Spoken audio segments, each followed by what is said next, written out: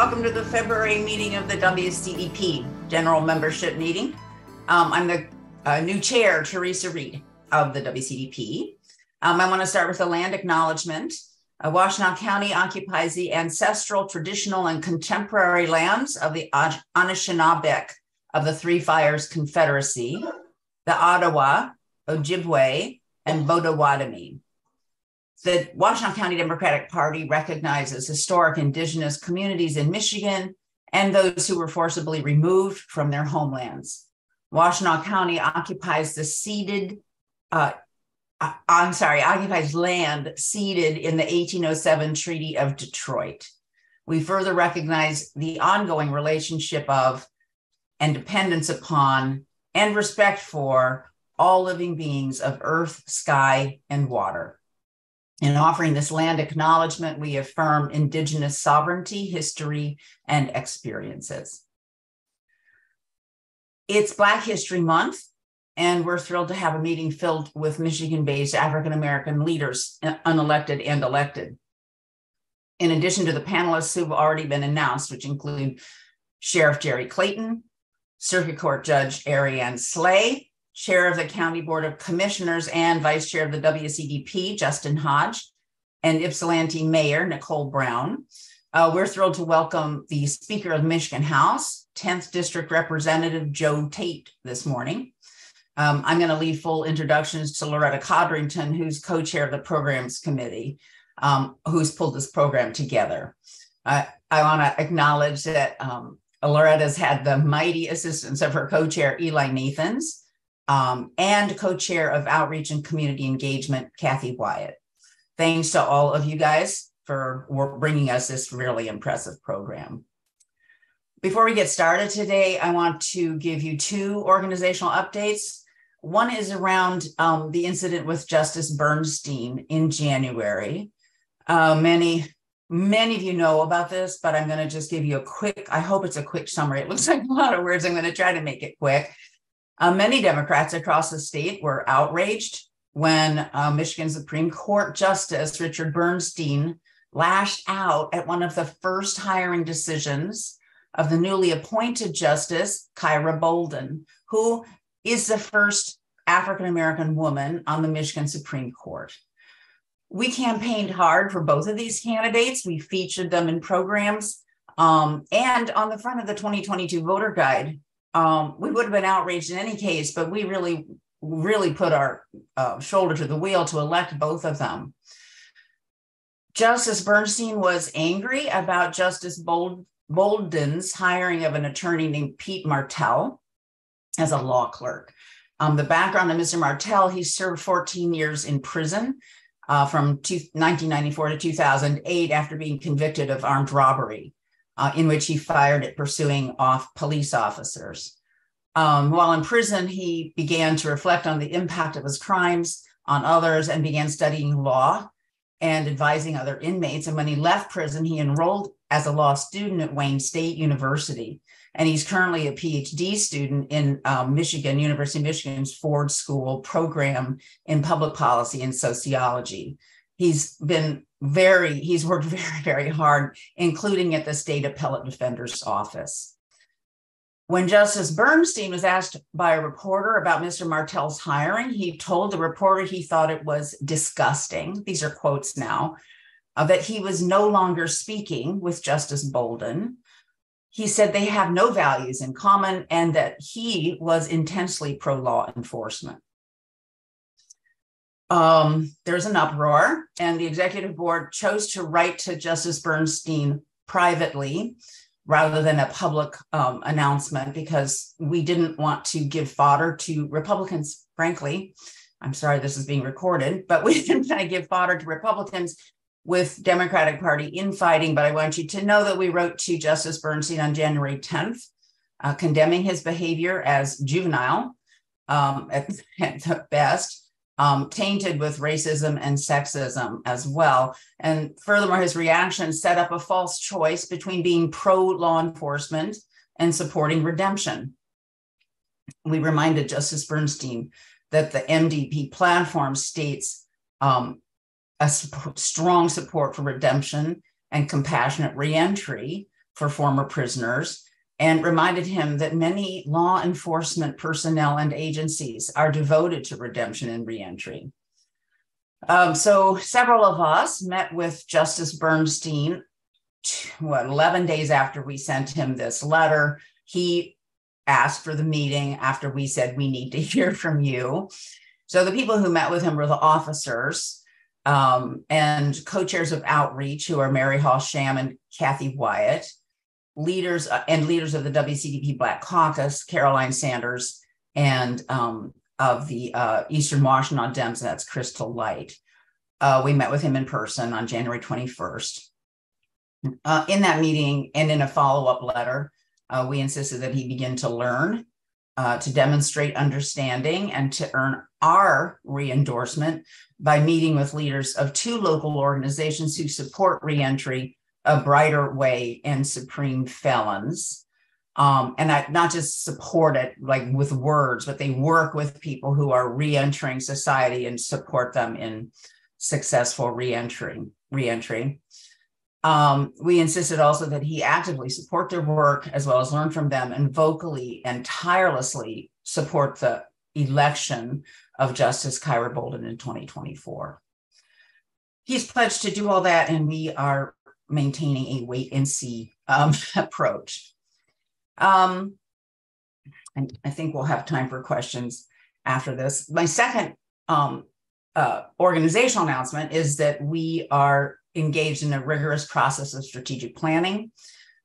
We all feel strongly that our work is very serious. We're not here to play. We're here, well, sometimes we want to play, obviously, but we're here to work to maintain our majorities in the Michigan legislature, and which are slim, as you know, and also to hang on to all of our executive positions. We're happy with Michigan right now, but we know that it's fragile, and we also nationally, it's rarely been more frightening. I don't think it's ever been more frightening in my lifetime, and as you can tell, that's been a long time. We've been helped in our strategic planning by Michelle Pallas, who is a founder of the Liberal Leadership League and Statewide Indivisible Michigan and other progressive groups. We've met 10 hours over 2 weeks, the last 2 Sundays. Justin Hodge this morning says, I'm so glad we're not meeting for strategic planning all afternoon tomorrow. Me too. Michelle helped us with no pay, no compensation at all, put in hours and hours of time inside the room and outside the room, and travel time. And I think I speak for the entire board when I say we have really benefited tremendously from her guidance. So I'm thrilled. We're all the committees are working on goals. We have a form for our goals and when we're going to be achieving those goals. And we'll be putting all that together in a full plan with a clear statement, to my knowledge, for the first time, of our vision, mission, and values. And we'll be able to share most of that with you next month. So that's the organizational updates. Yes, do you think we have a minute for questions? Does anybody have questions? We have time. You're good. You have more time. So yeah, if there's questions, please put them in chat or raise your hand. Yeah. I also want to introduce Felicia and address, hi Felicia, and address the horror of the last week. Any questions? Do we have any questions in chat? I see nothing. Okay, so I'm going to go ahead. So it's Black History Month, and this first month of the year, we have been harrowed by 2 more police killings of innocent, young, irreplaceable Black men, and I think that this has traumatized, I think, most people who are paying attention, and well, let me say most all Democrats, but nobody more than people of color. And so I invited Felicia to speak to that. Felicia Brabeck is not only a state representative, she's also a clinical psychologist, and also has done really important work for us last term. So this term, there's a chance of its passage on reforms to policing. So I've invited Representative Braybeck to speak with us about coping with re-traumatization and potential solutions, at least constructive steps we can take to rein in out of control police brutality. And I've also invited Senator Jeff Irwin to also speak to whatever he wants to. I was thinking about his recent work on food insecurity, but he also is interested in speaking about police reform. So with that, I turn it over to you two wonderful people.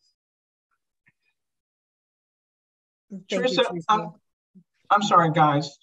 Justin, did you want to? Oh, yeah. No, we're good. Let's go ahead, Felicia. Are you sure? Okay. I'm sure. I'm on the panel. I can talk during the panel. I realized that after I texted Justin at 11 o'clock last night asking him if he'd speak right now. I thought, oh, shoot, he's on the panel. Justin, a hardworking man. Just talk all the time, please. All right. Felicia.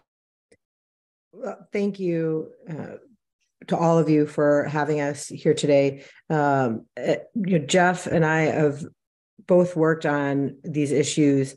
This isn't just something new, unfortunately. I mean, this is something that, our country has been plagued with for centuries. And so we're just seeing the current iteration of this. And Teresa talked about this a little bit. So, I was just pausing because I was just thinking about, do I start with the logistics or do I start with the impact, after Mr. Nichols, the video came out.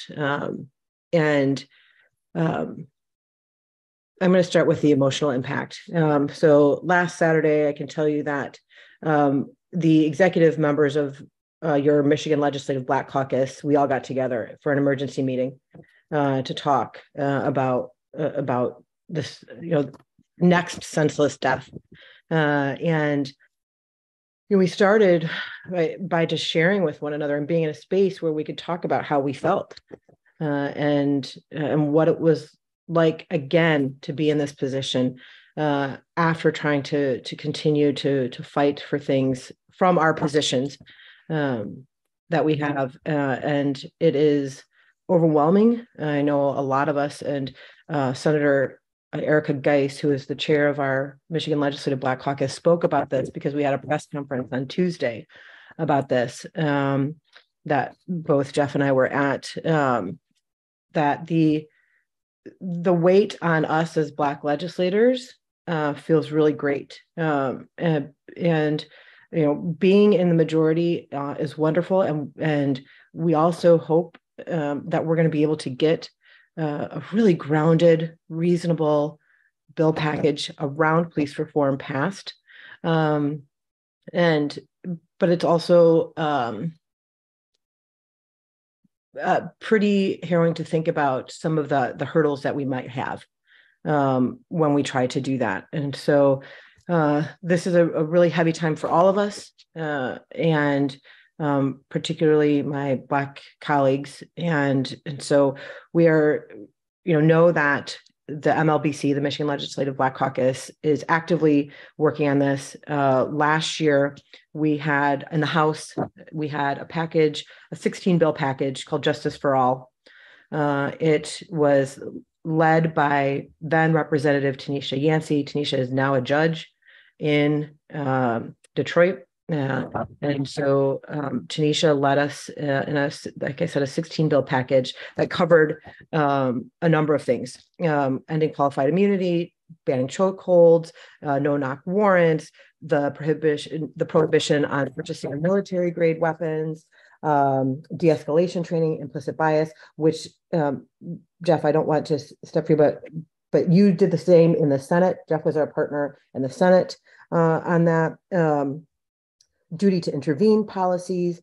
And one of the other ones that folks may not know is right now there's an information gap, so that if an officer, if there's misconduct or the result of an investigation around misconduct, that now has to be reported to MCOLS, or the Michigan Commission on Law Enforcement Standards, and then that data has to be made public.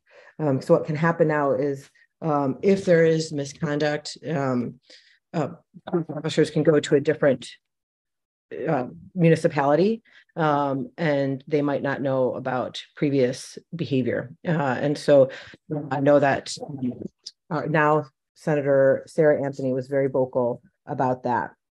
So there are a number of bills that went both in the Senate and the House.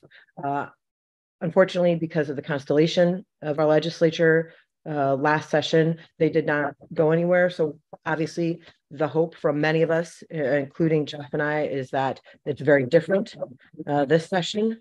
And we're all working to get those bills, review them, get them to a place that we want them, and also look to see now with this different constellation, is there more that we could and should be doing? And so I think that those are things that we will continue to look at. And particularly I want to think about the impacts, and are there bills that we can develop that also help at least a little bit address some of the impacts. I mean, Teresa talked about this in the trauma that is felt every time this happens, and the secondary trauma from all of us who view this. I have to share with folks that it is so overwhelming to me that I have not been able to watch the video yet. Like it's too overwhelming. And so I've had conversations with folks about it, but it is, it brings tears to my eyes. It's emotionally, it's just so challenging and difficult to see again. And so, we're thinking about secondary trauma. I'm really aware of generational trauma and how this keeps happening over and over and over again. And what are we doing to put an end to this? And the other things that I'm thinking about are, the perpetrators of this violence. And our colleague, Representative Stephanie Young out of Detroit, when she spoke at the press conference, if you haven't looked at the press conference, you might want to check it out. Stephanie Young's comments were so powerful. She was talking about from the perspective of, obviously being a legislator, but also a mom to two young Black adults, male.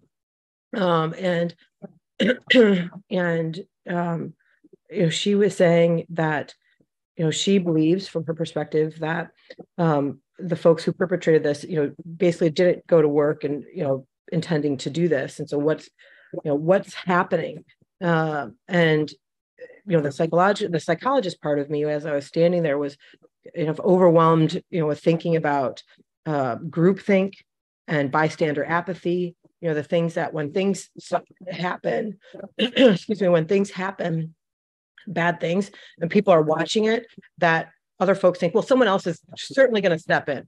Someone else will do it. It doesn't need to be me, but someone else will step in and do something. And it creates this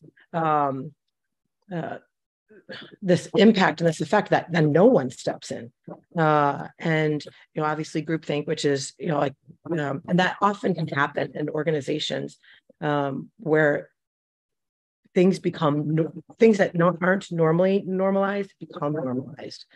And so I just am really aware of those things, and how do we combat that? Is there a way to do that legislatively?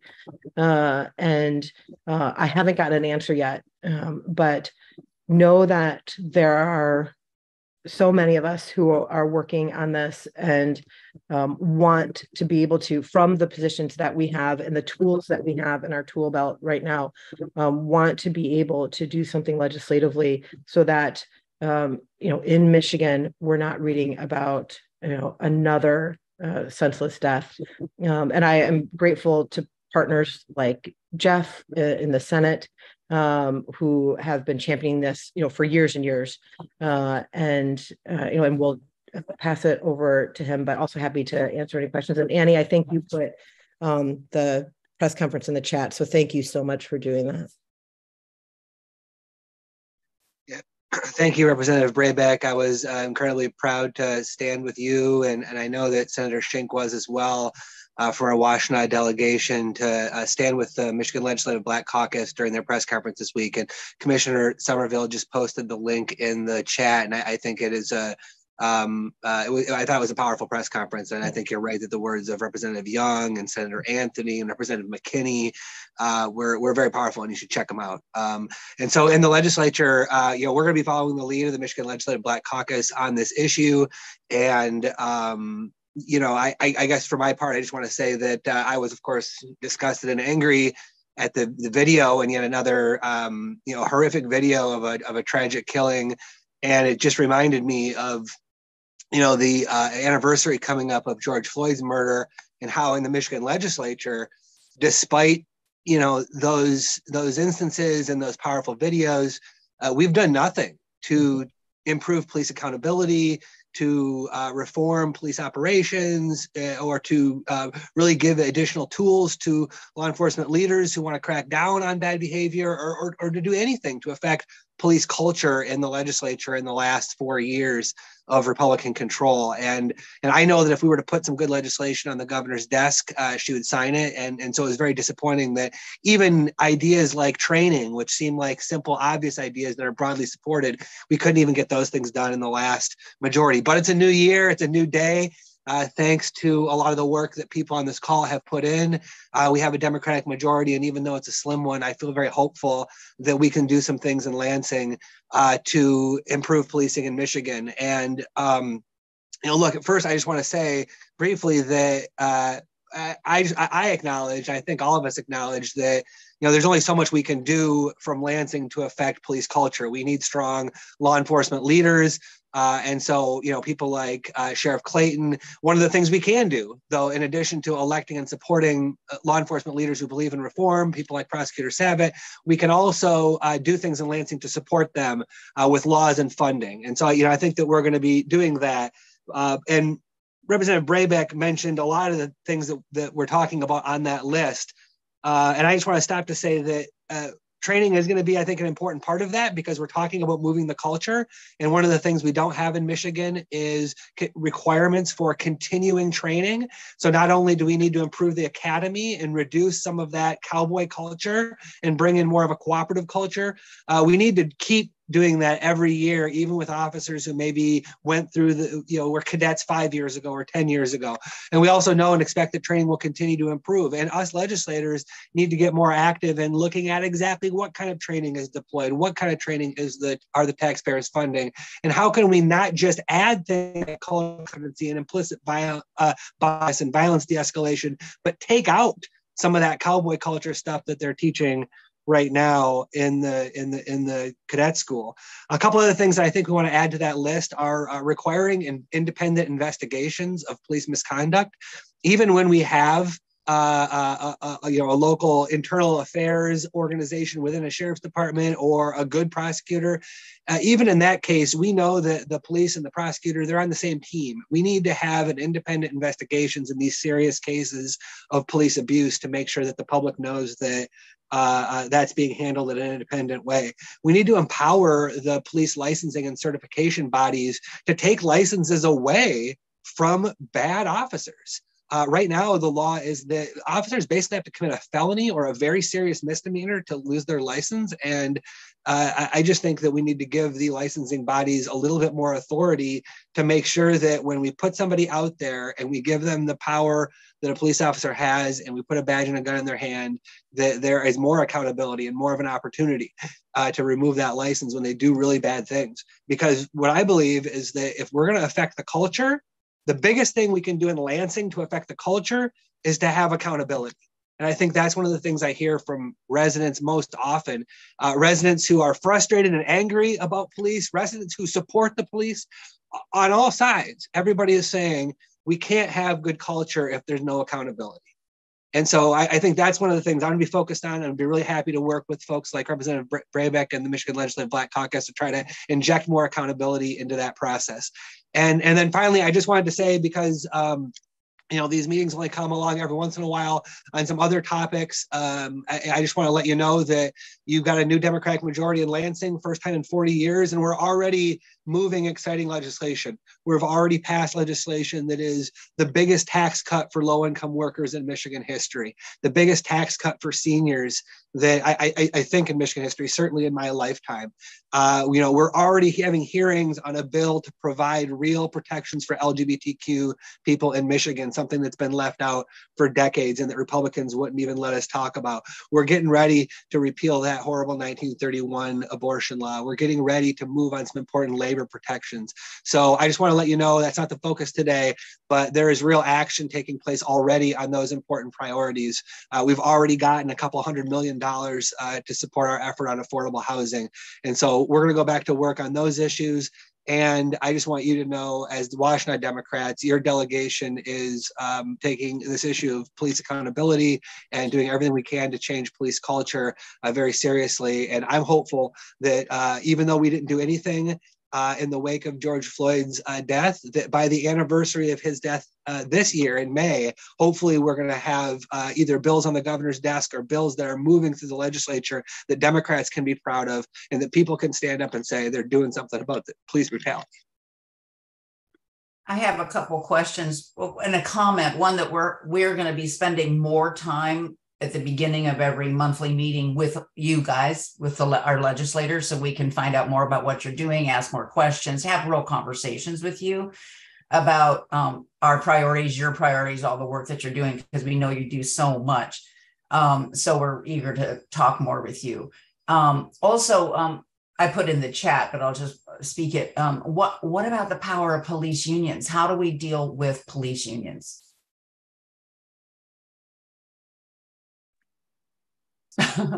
Anybody? We deal with them like we deal with any group of organized workers. We sit down, we talk to them, we share with them what we want to accomplish on behalf of the community. We ask them what their concerns and struggles are, and we try to engage them as partners in changing that culture and providing that accountability. I suspect that there are going to be some issues, particularly when we start talking about accountability, that they're concerned about and maybe even will oppose. There may be, at the end of the day, some disagreements about where we come down on those issues between where, at least I'll speak for myself, where I land and where they land. But, that's how I'm going to approach it. I think they're a stakeholder in the process. They're not as important a stakeholder as the community and the public, but their concerns have to be listened to. And I think that when officers raise concerns about how they want to have protections in their jobs and job security, and they want being a police officer to be a decent job, I think that that's an important issue to deal with if we want to improve the culture. Mm-hmm. I agree with what Jeff just said. In terms of trying to understand what are any, what roadblocks they see, to being able to just be better. I also know that in the last package, Senator Ollier, he also offered a bill that would allow police unions to refuse representation to a member who has either presses a meritless grievance or there's some designation some meddling with body cameras. So I know that was one of the bills that also was part of this, but I think that it can be a both and, as we're continuing to work on this just unfortunately prevalent and very challenging issue. So you see some opportunity for real collaboration there with the unions. That's great to hear. Another question, one of our members, Alicia Dyer, is and you too, Felicia, actually a number of people probably all in the meeting are expert in trauma among law enforcement officers, both from the work in law enforcement and also many are veterans, and there's a lot of untreated trauma among law enforcement officers. So I wonder about plans for addressing that. Because then it gets reenacted, the trauma, unprocessed trauma, we all know, ends up hurting others. So what are your thoughts about that? Jeff, do you want to start with what your bills were last time? Sure. Perfect. Thank you. So yeah, this is a huge issue. And I think that if anybody has watched these horrific videos, one of the things that comes out to me at least is, particularly if you look in the eye of Derek Chauvin when he was engaged in the murder of George Floyd, there seems to be an almost a vacancy there that I think is indicative of some sort of lack of compassion, some sort of like flipping of a switch that is anyway. It's clear to me that part of the problem here isn't just making sure that officers are more understanding of dealing with subjects who have mental health concerns or maybe in mental health crisis, but how they themselves have mental health concerns are in mental health crisis. So we built that into the legislation, and part of the idea around training specifically, and part of the idea was to make sure that at the earliest point in cadet school, and then every year when they have to come back for continuing education, that one of the things that we try to drill into their heads is that, you are yourself going to need some mental health support. You're going to see a lot of trauma. You're going to deal with people on the worst day of their lives every day. And so, destigmatizing that, police seeking that kind of help and counseling could be something important and positive that we could do. And I think that's one of those areas where there is some agreement with some of the folks that are involved in the process, in the career of policing. So that's something that we built into the training legislation, both from a standpoint of trying to make sure they understand and deal better with subjects, but also so that we can maybe break down some of that stigma that's so powerful across society, but that I think is extra powerful within the force around people seeking help themselves, because they need that kind of help. Great. And as a provider, I agree with what Jeff was just saying. I think one of the biggest hurdles, again, is the kind of the groupthink mentality and the stigma around what it means, particularly in an organization like police, to be able to seek help. It can be seen as a weakness, and when it certainly is not, and it's in fact the opposite. I can't stress enough, again, I touched on it briefly, but the secondary trauma that continues to just perpetuate things, and it can be a spiral for our officers. And, certainly that trauma, whether they've witnessed or perpetrated it, is carried on into the next incident. And if there's no intervention, then they just keep building on one another. And, at some point, something external is going to happen, because folks can only withstand so much. Mm-hmm. And so, obviously, I say this all the time, but I think the world would be a better place if everyone went to therapy. I do. And yeah. Yeah. And so certainly thinking about our officers who, face danger, and their families, right? Like every day as they go to their shifts, face danger and don't know what's going to happen. That alone is a lot to bear. And so being able to process and kind of reorient in their brains the impact and the emotional, now I'm getting into kind of more technical things with their brains, right? The emotional centers that get triggered when these things happen, the better, I think, when there's the next incident, that then they may be more able to de-escalate rather than engage in harmful behavior. And so I can't overstate enough how important being able to use that particular tool, the tool of therapy, is in being able to engage in these very stressful, very intense interactions that do come up. Yeah, it's interesting to me. You mentioned their families just now, yeah. and right.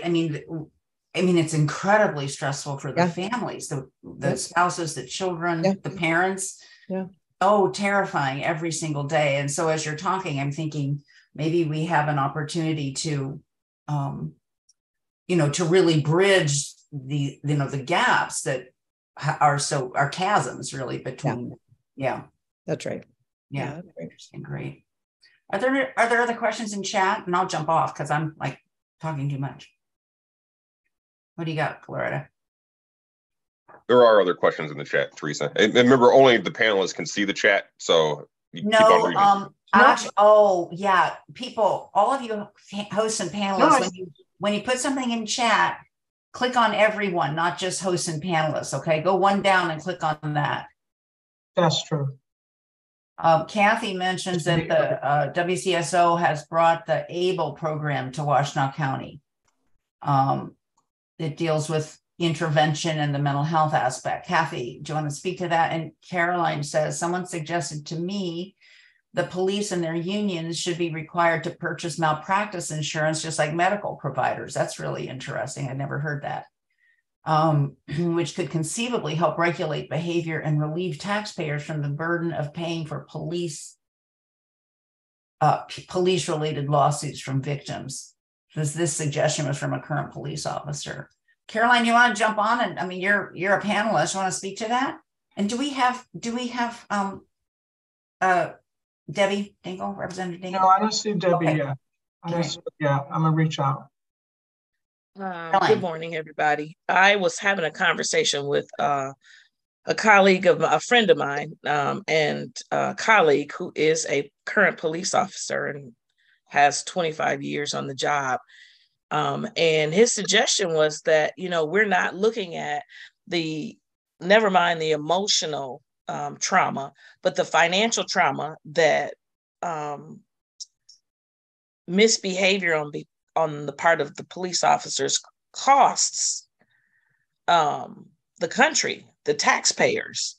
And he just suggested that if police were required to have malpractice insurance, which in and of itself regulates their behavior, right? So if the more complaints, the more lawsuits they have, that cost is going to go up to the point that they may not be able to, if it's linked to their employment, you can't work as an officer if you don't have that insurance premium paid on an annual basis, just like police have to qualify for the gun range every year to show that they're still proficient. This type of insurance policy can shield the taxpayers, put the burden on the officer and or their unions. And it may also help their unions come to some conclusion about, this idea that everyone should be represented regardless of what their malfeasance is in the situation.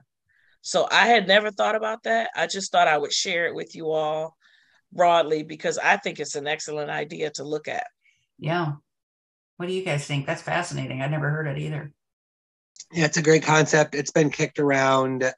It's been something that's been discussed in at least the last couple of rounds of discussion that I've been involved in terms of like what should we include in these packages of legislation. I think the reason why you haven't seen it literally proposed in a piece of legislation in Michigan is because some of us who think it's a good concept are trying to run it to ground, trying to play out all the practical details.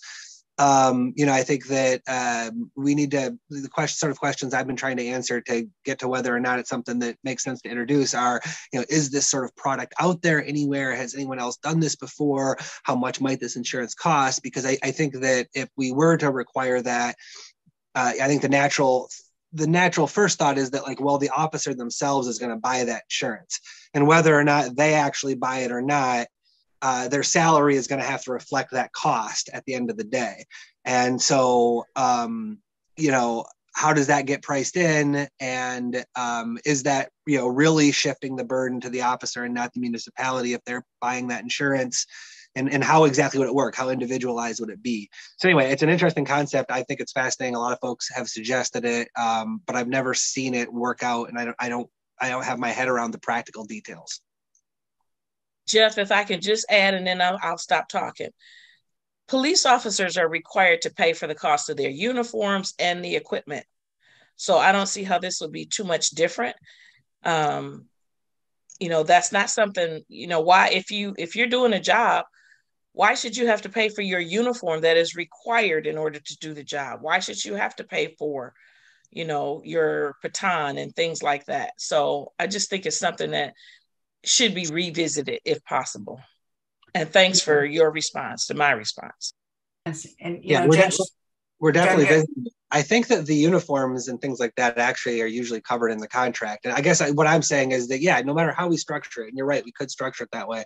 But if like currently a starting officer in Department X is making, $41,000 a year, and then all of a sudden we change it so that they're making $41,000 a year minus their $3,000 a year insurance policy, well, all of a sudden, I think that salary probably has to go up to 44, or else nobody's going to take that job. That's what I mean by the practical aspects of it. Like, how would it actually look from an individual standpoint, and would it, would people do that? I know that when teachers had their healthcare pop up by a huge chunk back in 2011, that knocked a lot of people out of the profession. That's been one of the things that has contributed to our teacher shortage. And so, I want to understand those. That's what I mean by understanding getting my head around the practical aspects before moving forward. Judge Slay? Thank you. And I want to say thanks to Senator Irwin and Representative Brayback. You guys have been doing great work for years. So thank you. But if there's and I can't speak for the whole bench, but I will say that we have to acknowledge too that when things happen in our community, that there's ripple effects in other avenues where we're providing government service. I mentioned in a comment to Representative Brayback, I can't watch videos. I can't watch the murders. We have enough of them going on in our own communities every day. And part of me thinks that when the media is playing them over and over again and they become so sensationalized, it slightly desensitizes people to it a little bit for some, and it traumatizes others even more. It's kind of like the road to St. Augustine, the road to freedom, right? Littered but with people who had been lynched as a reminder to keep Black folks in their place and to break our spirits. And for those who are allies, something to consider that when we're having this types of violence and we're losing our young people at an alarming rate in our community, and we're seeing those things play out in the courts as well. One thing that I would love to see consideration for, or at least discussion going forward, is for the people who are called to our service as jurors. I was campaigning in this last year. I knocked on the lady's door and unfortunately I didn't recognize her. And she said, "Do you remember who I am?" I said, "No, I'm so sorry. Have we met?" And she said, "I've been in therapy for 3 years because of you."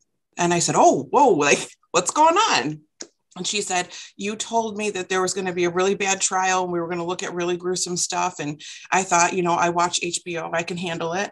And she sat through to a jury verdict. And I've been hearing that time and time again.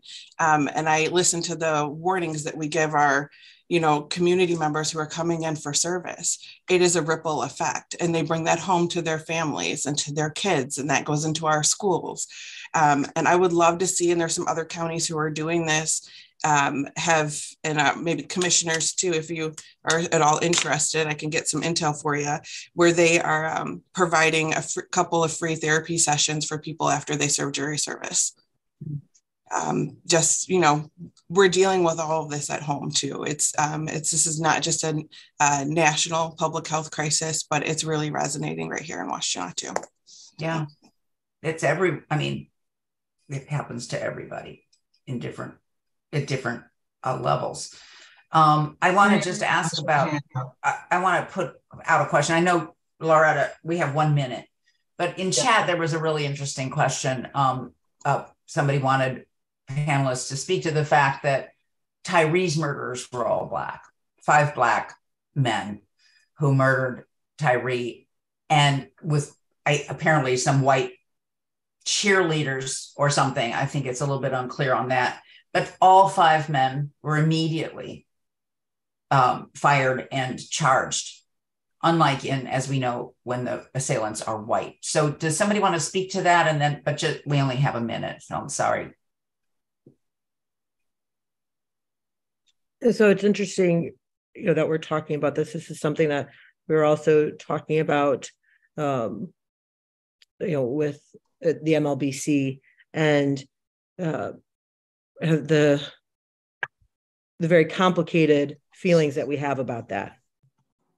And, the wish has been, well, I don't know if wish is the correct word, but, being able to see folks who perpetrate this violence be held accountable is something that, so many of us have been trying to push for so long. And so, of course, the question I think is asked, like, was the execution of this justice in this manner so swift because they were Black as well, right? And I feel like it just feels really complicated. It feels very layered in terms of why and our social construct and context. I certainly am, not part of that and don't know how that police department has acted in the past. I don't know if that's congruent with what they have, how they have handled things, in terms of their chief. This may be the way that she engages in this. I don't know that history. But certainly it was interesting when we were all talking last Saturday, one of the things that, Judge Slay mentioned that, she texted me about, watching the video after I said that I just can't watch it.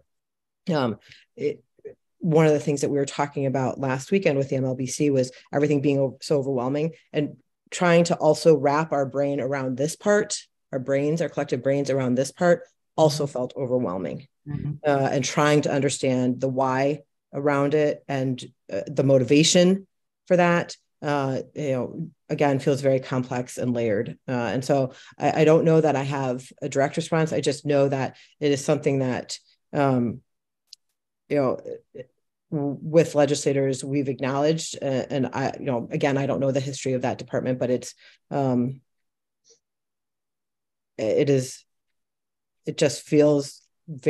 all feels very overwhelming. Thank you. Loretta? Yes. Sure. Okay, so thank you everyone for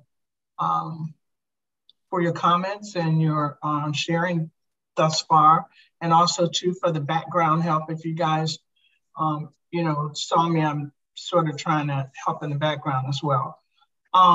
So now we want to start the program portion of our program where we have our guests. And what I mentioned to a couple of people is that even though we have the agenda here, and I can put it up again if you want to see it, if a guest is not here, then we're going to move on to the next guest and just keep things moving. I was just sending a message out to Miss Michelle about Speaker Joe Tate. And I don't see him on the list yet. I don't see him here. Michelle, go ahead. I'm here.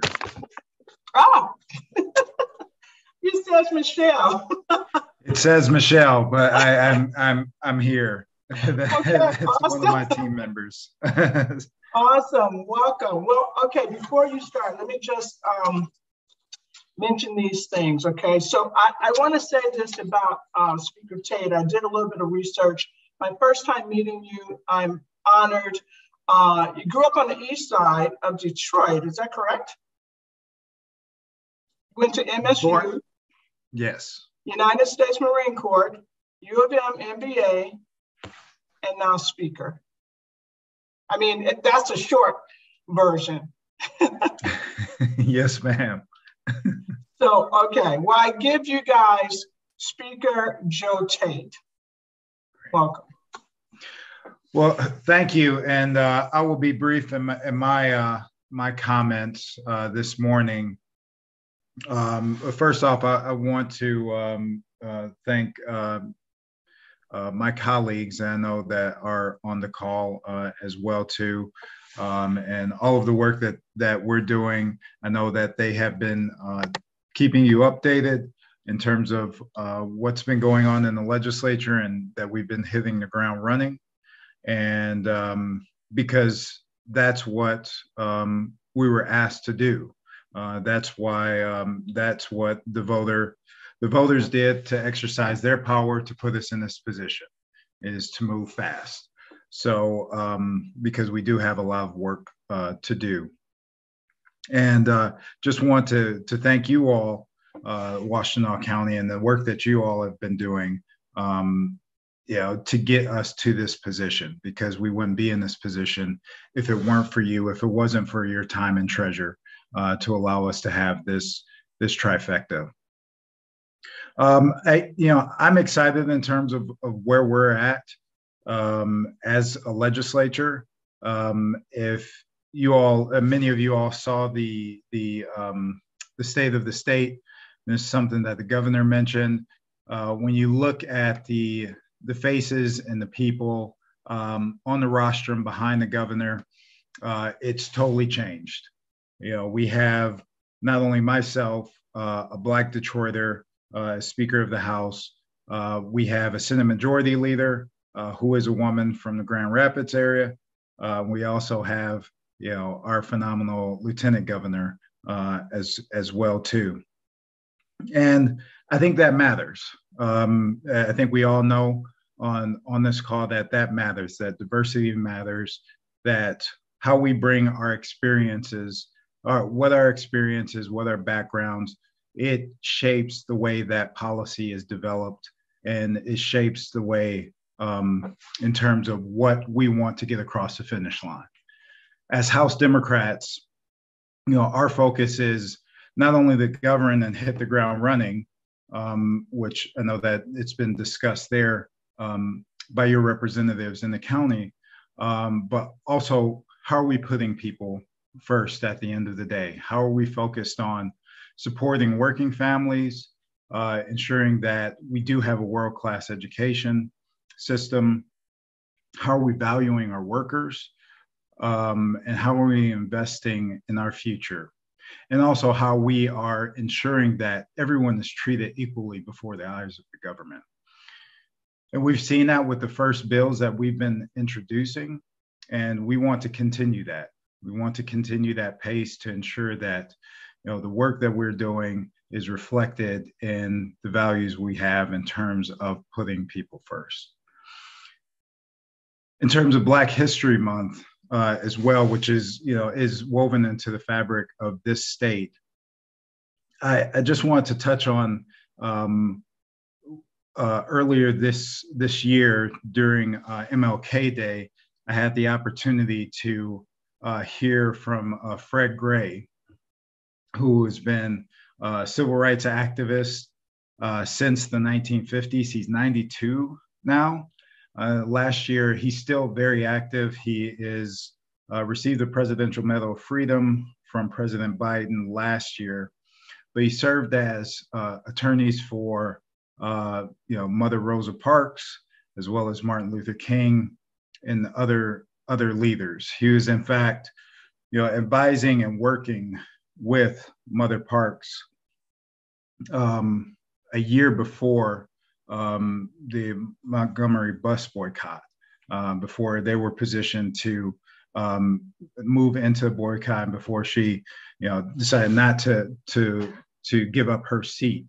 And so he was involved in that, and it was just phenomenal seeing and listening to him in terms of all of the work that took place to get us in this position.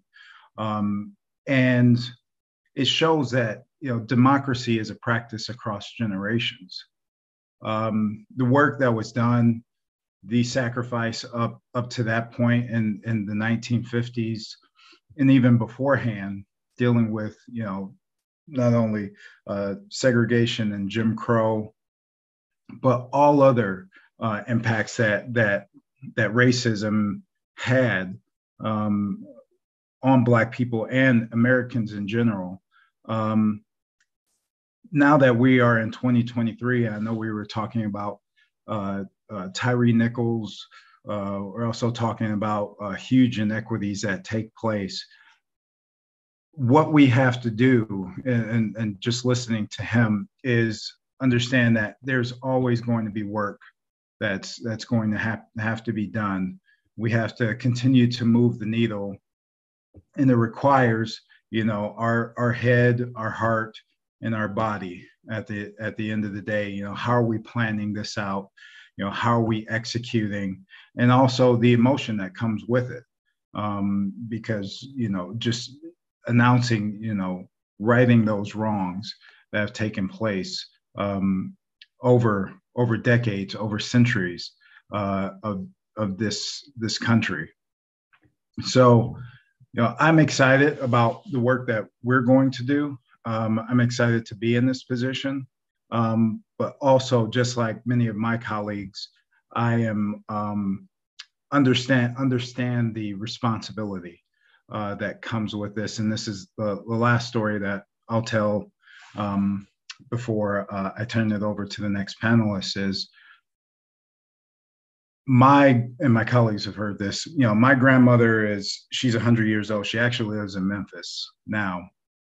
So I was talking to my family, with other family members. So we were talking about what happened to Tyree earlier this week, or past couple of weeks. So she's 100 years old, and she has seen, in just having conversations with her, has seen the good and bad of government, and how what government has done. Again, going through segregation, going through Jim Crow, knowing people that have been lynched in the South. She came up from Alabama, and knowing, family members that had to leave town because, a white person felt that, they were slighted by one of their family members.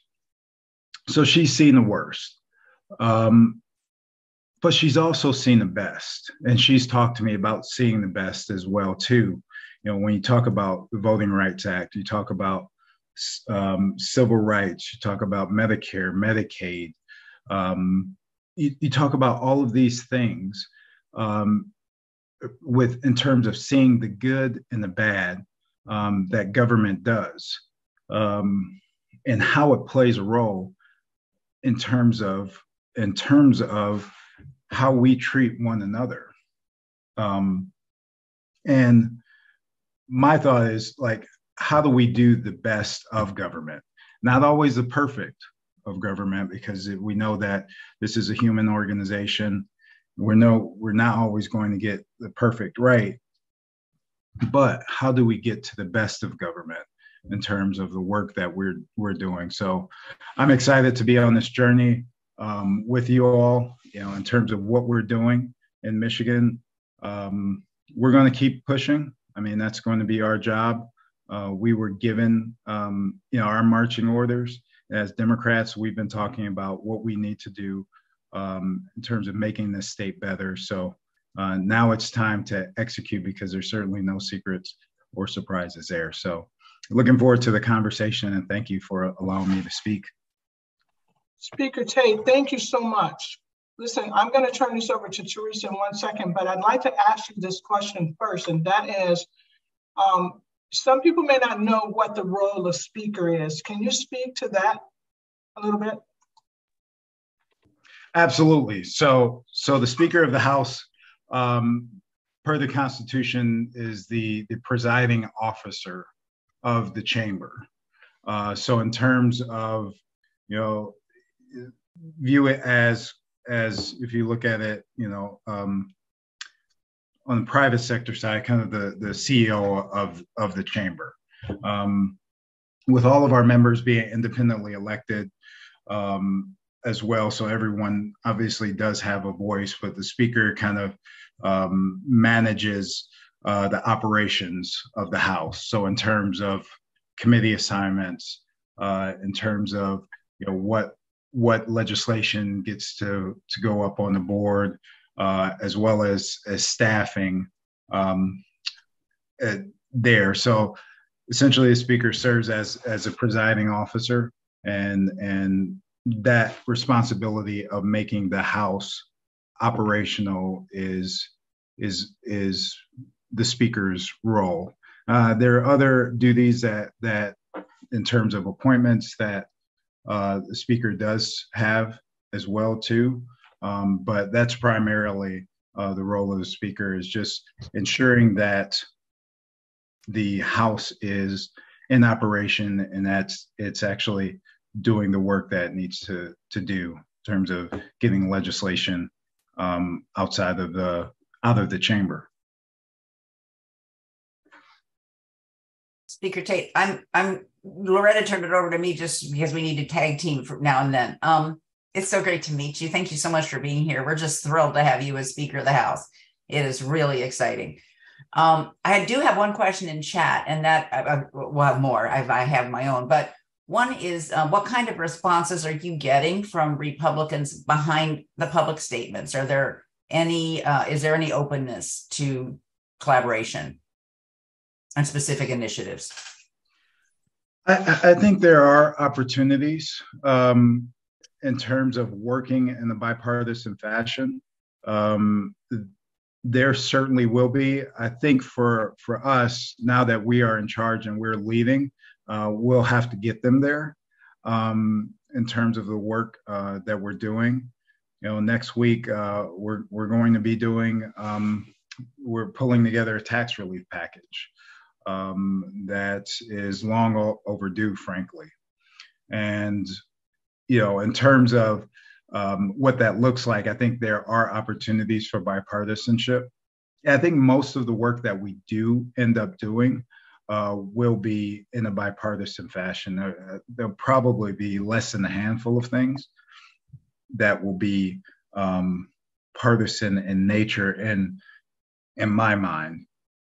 But it's important for us, I think, to show, you know, as we do move in the united front, I think that actually, in fact, helps with the bipartisanship, because there are some on the other side of the aisle that don't want to see us succeed, mm-hmm. just because they, you know, they're just going to be, you know, full on political, and you know, at the end of the day, they want to be in charge and everything else be damned at the end of the day. But I think, you know, with the work that we do in terms of holding to our values and being able to get that legislation up where it forces them to make a decision, I think a decision that they know will help their constituents, I think they'll be coming on board in a bipartisan fashion. Yeah, because it can be used against them later.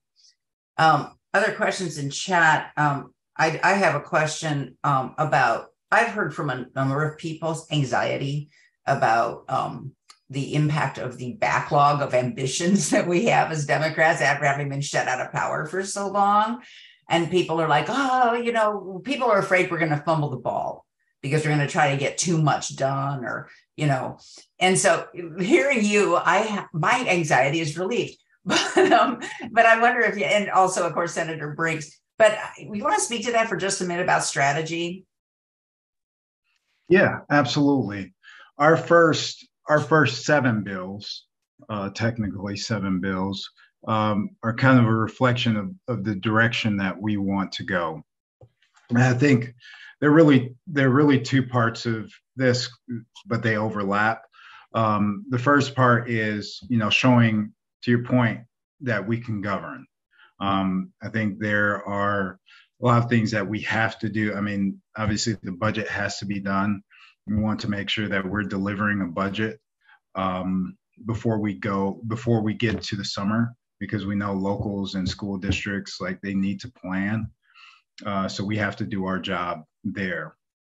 But also reflecting our values. So our 6 areas that we worked with our Senate Democrat counterparts with in the House, on that House side, we introduced earned income tax credit, or working families tax credit, looking to repeal the pension tax. Also looking at, which I believe Senator Irwin brought this up, Elliott Larson, expanding Elliott Larson Civil Rights Act to include the LGBTQ community. also the 1931 abortion ban. And then you also see prevailing wage and repealing right to work. So I think we made that signal in terms of here are the issues that we've been hearing that have been bubbling up. It's not the entire list, as you mentioned, because there is a lot of pent up demand. There's a lot that we need to do, but being able to focus on those big ticket items out of the gate, not saying that we won't be focusing on other issues, because obviously, the conversation I know with Representative Brayback and Senator Irwin around police accountability is incredibly important, incredibly important to our caucus and to our members. Gun violence reduction, which I know Representative Brayback is working on as well too. Those are going to be in the mix, but in terms of what we're trying to move and telegraph is, we want to be able to, or we showed that with the first bills that we've been introducing, and then being able to work through those other issues and policy prescriptions that we need to get done. And you're absolutely right. We only have so much time. And that's why we hit the ground running this month. The governor signed PA1, her first public act, the first month of this legislative session.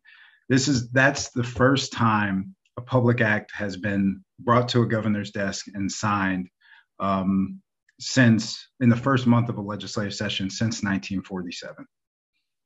So we know that, again, there's a lot of pent up demand, so we got to make sure that we're moving. And we're not going to get things perfect all the time. We might have to come back and clean some things up. But I think it's incredibly important for us to show that we're moving the ball forward, that we're trying to put people first. We're trying to get legislation across the finish line as quickly as we can, but as balanced and as thoughtfully as we can as well too. We make some mistakes, we'll come back and take care of that as well. It's incredibly impressive. We're so thankful that you're there. Loretta, I'm going to send it back to you because you're in charge. Okay, sounds good. Thank you so much. And thank you, Speaker Tate. Speaker Tate, we appreciate your time here. And this has been recorded. I'm not sure if you know that, but it has been recorded and it will be uploaded to our website once this is done. Were there any other questions for the speaker? Oh, there was a question. Let me see. Have you been told that you look like Shaq?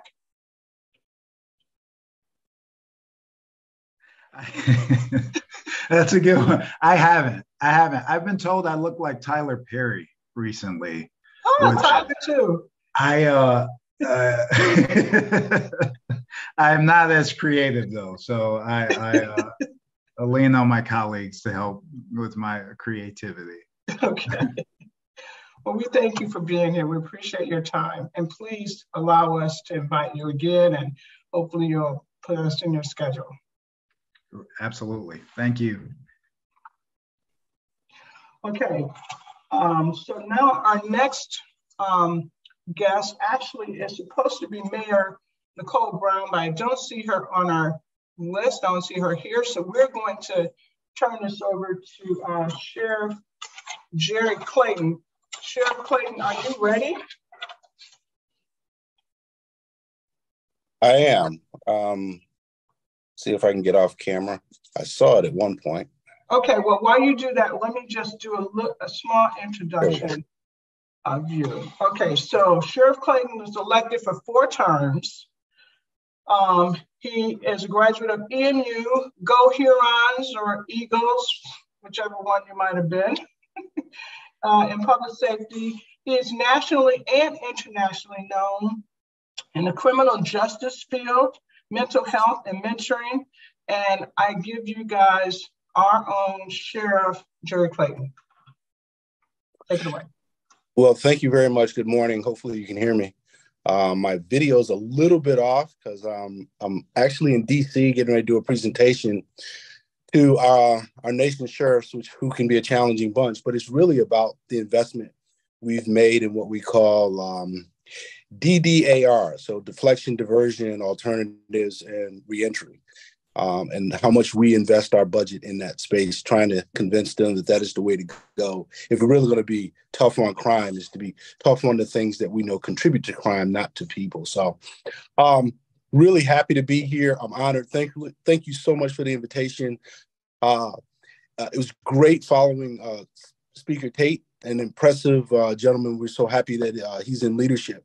So I'm going to jump right to it. I know I have 10 minutes to sort of frame some stuff, so I'll start with my reflection comes from there was a conversation on ESPN as we talk about being first, right? Being first and being of many.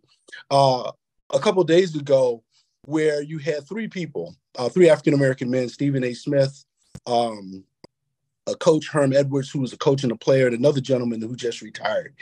And both the coach Herm Edwards, who's been around since 1979 in NFL, talked about how discouraged he was that we were talking about at the time that there were two African-American quarterbacks starting in the Super Bowl for the first time. Not the fact that there were two, the fact that we still have to talk about it, that is so rare, that it never happens, that we have to talk about it. Then the other gentleman, other NFL player, I can't remember his name, said the same thing, that he was a little discouraged, the fact that we have to keep talking about all these things, and this should be a consistent thing that occurs, that it should occur so often that we don't even have to mention it.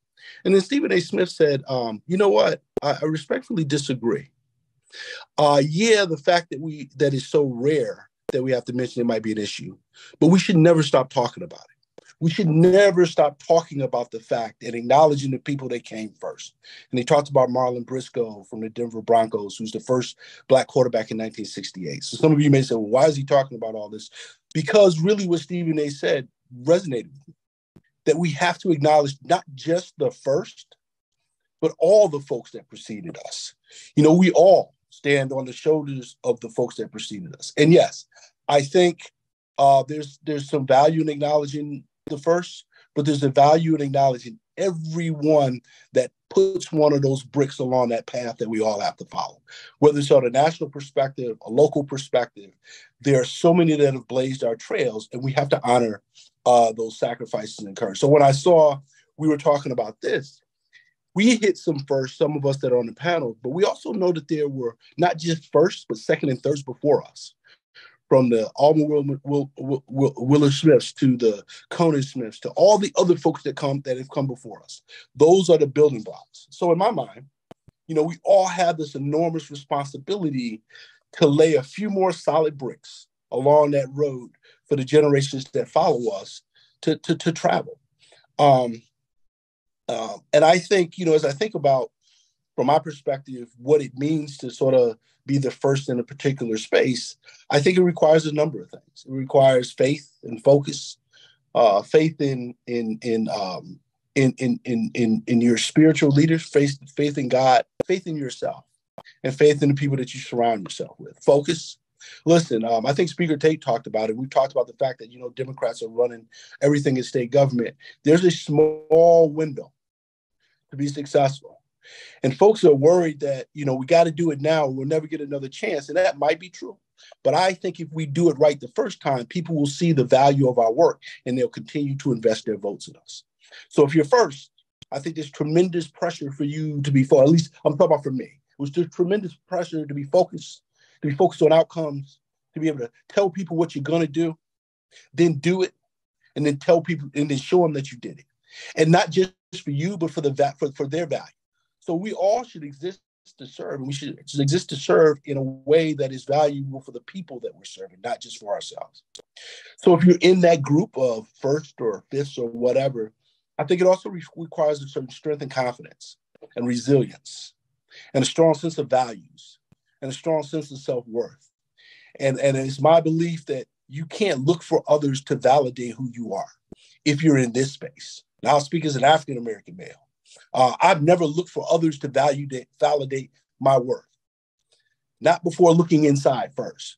Because if you're in a leadership position, you're going to make decisions, you're going to take actions. And I think Speaker Tate talked about it a couple of times. Government's not perfect because people aren't perfect. And you're going to make the decisions, and some might not be the right ones in the eyes of other folks. And you can't say I'm going to be perfect on anything, but you have to have faith in what you do, and you have to do. And you can't look to others to validate you. The only people I look really to validate me is my wife, my kids, and my family, to validate that I'm a good person. And then hopefully, if we're doing the work now in the workspace, say as sheriff, the validation comes because we said we were going to do certain things to change people's experience, and we've done it. And people actually come and say, yeah, my experience is different because of the leadership and the things that you've done in your position. The other thing I think is important too is a willingness to stand up for what you believe in, even in the face of criticism, public or private. Because the people, I think, in the positions that we hold that don't get criticized are the people in these positions that don't do anything, that don't stand for anything, that are so worried about being criticized, they have to put their finger up every now and then to see which way the wind, the public opinion is going before they make a decision. My belief is when you are first, especially at first, whether it's from a gender standpoint or race and ethnicity, you have to be willing to take stands, value-based, principle-based stands, and then stand behind them. Because that is part of setting those solid foundational bricks. Just a couple things, a couple more things. You know, when I first got elected, I had a mentor tell me a couple things. And he's a friend of mine who's down in Texas doing some work that was high profile, African-American, young, a little bit older than me. And he said, Jerry, I'm just going to tell you, you know, you've been blessed. You're in this position. And he said a couple things to keep in mind is that you don't have, if you don't have the courage to stand up for what you believe in and to advocate certain principles when needed, why are you in a position? And if you only take decisions and you only do things with the thought of being reelected the next time, then you're in the wrong business. You're not serving not only your constituents that elected you, you're not serving the people that you represent, both people that look like you and both people that don't look like you. And he also said this to me, he says, you know, and I've said this to folks before, that there are two lenses that influence what I do. The fact that I'm, as a 58-year-old Black man in this country, I'm sorry, that is my experience. And raising three now African-American young men. Everything I do is filtered through that. And the fact that I'm in a profession that has its own 400 years of troubled history.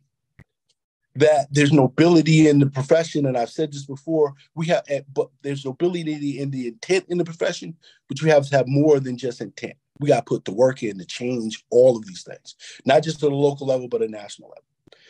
So he also told me this. He said, don't believe the hype and praise that you get in your face, because oftentimes the conversations are different, and the words that are used to describe you are different when you're not in the room. So what you do for purpose and value and for impact, not for praise. Because that praise can turn into criticism right away. And if you're driven by both of those two things, you're distracted and you can't be effective. And I'll end with this for the people that know me. So let me back up. Whether we're talking about the death of Mr. Nichols or the countless other deaths that have happened to African-American folks, all folks but African-American folks, at the hands of police violence and police interaction,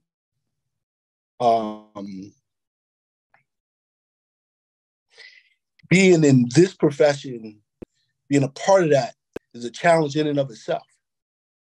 But my belief is we have to stay in and have that fight, because you've got to have people sitting at the table making decisions and pushing back against the folks that don't want to do the right thing. So this is the story I'll tell, and then I'll pause. And some people have heard this before, but I think it's really important to understand where my values come from. I am a child of the South, born in Bessemer, Alabama.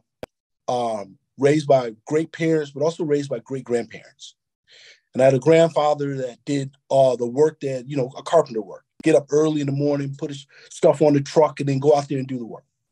As I got older, I'd ask him all these questions. He'd always tell me a couple of them. The one he told me that has always stuck with me is the sundown rule. That he had to get up early, because I asked him why he got up so early, 4 o'clock, and was on the road by 5. It's because I got to get all my work done, because I got to be back in my neighborhood, on my block by 5, 6 o'clock before the sun goes down. So he told me that in general for a while. I never understood. And as I got older, I asked him, he said, well, why? I finally asked him why. And he said, because if I don't, I will end up like my friends and other people that I know, I will disappear and I will be hung. So that stuck with me. And he also talked about, the police were part of that. So let me just fast forward really, really quick to 20 years later. I joined the sheriff's office. I'm in uniform. I go see him now because I live with my parents. And he gave me this look of essentially disgust. And I couldn't understand it. I asked my dad. My dad told me to go back and ask my grandfather. And, the conversation he said was, how can you join something? You're betraying all the things that I taught you. Because he saw the police as the enemy.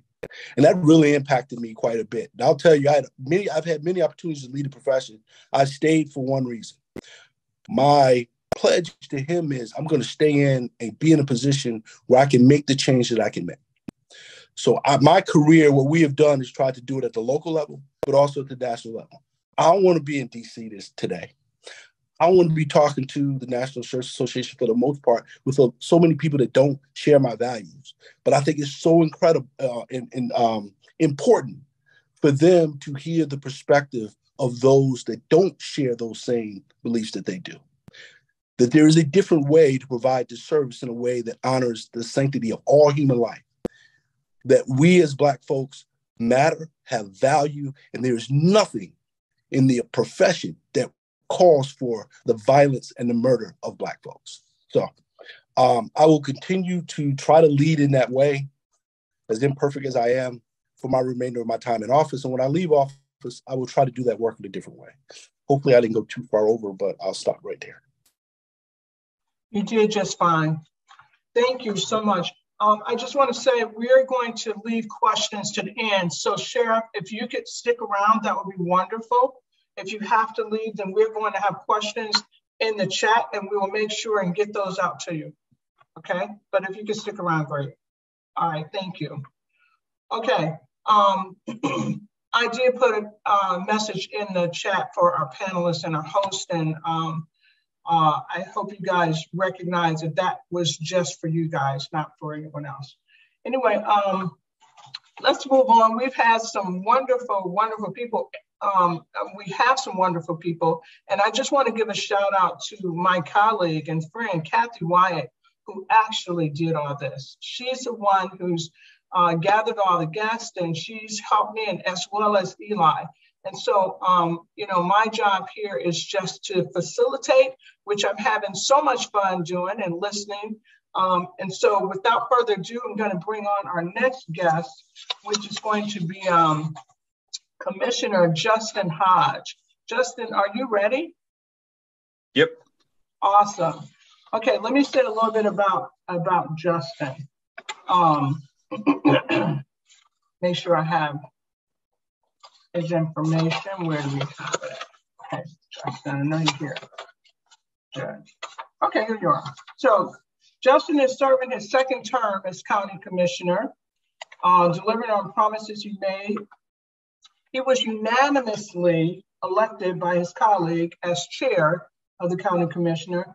By trade, Justin is a professor of social work at University of Michigan.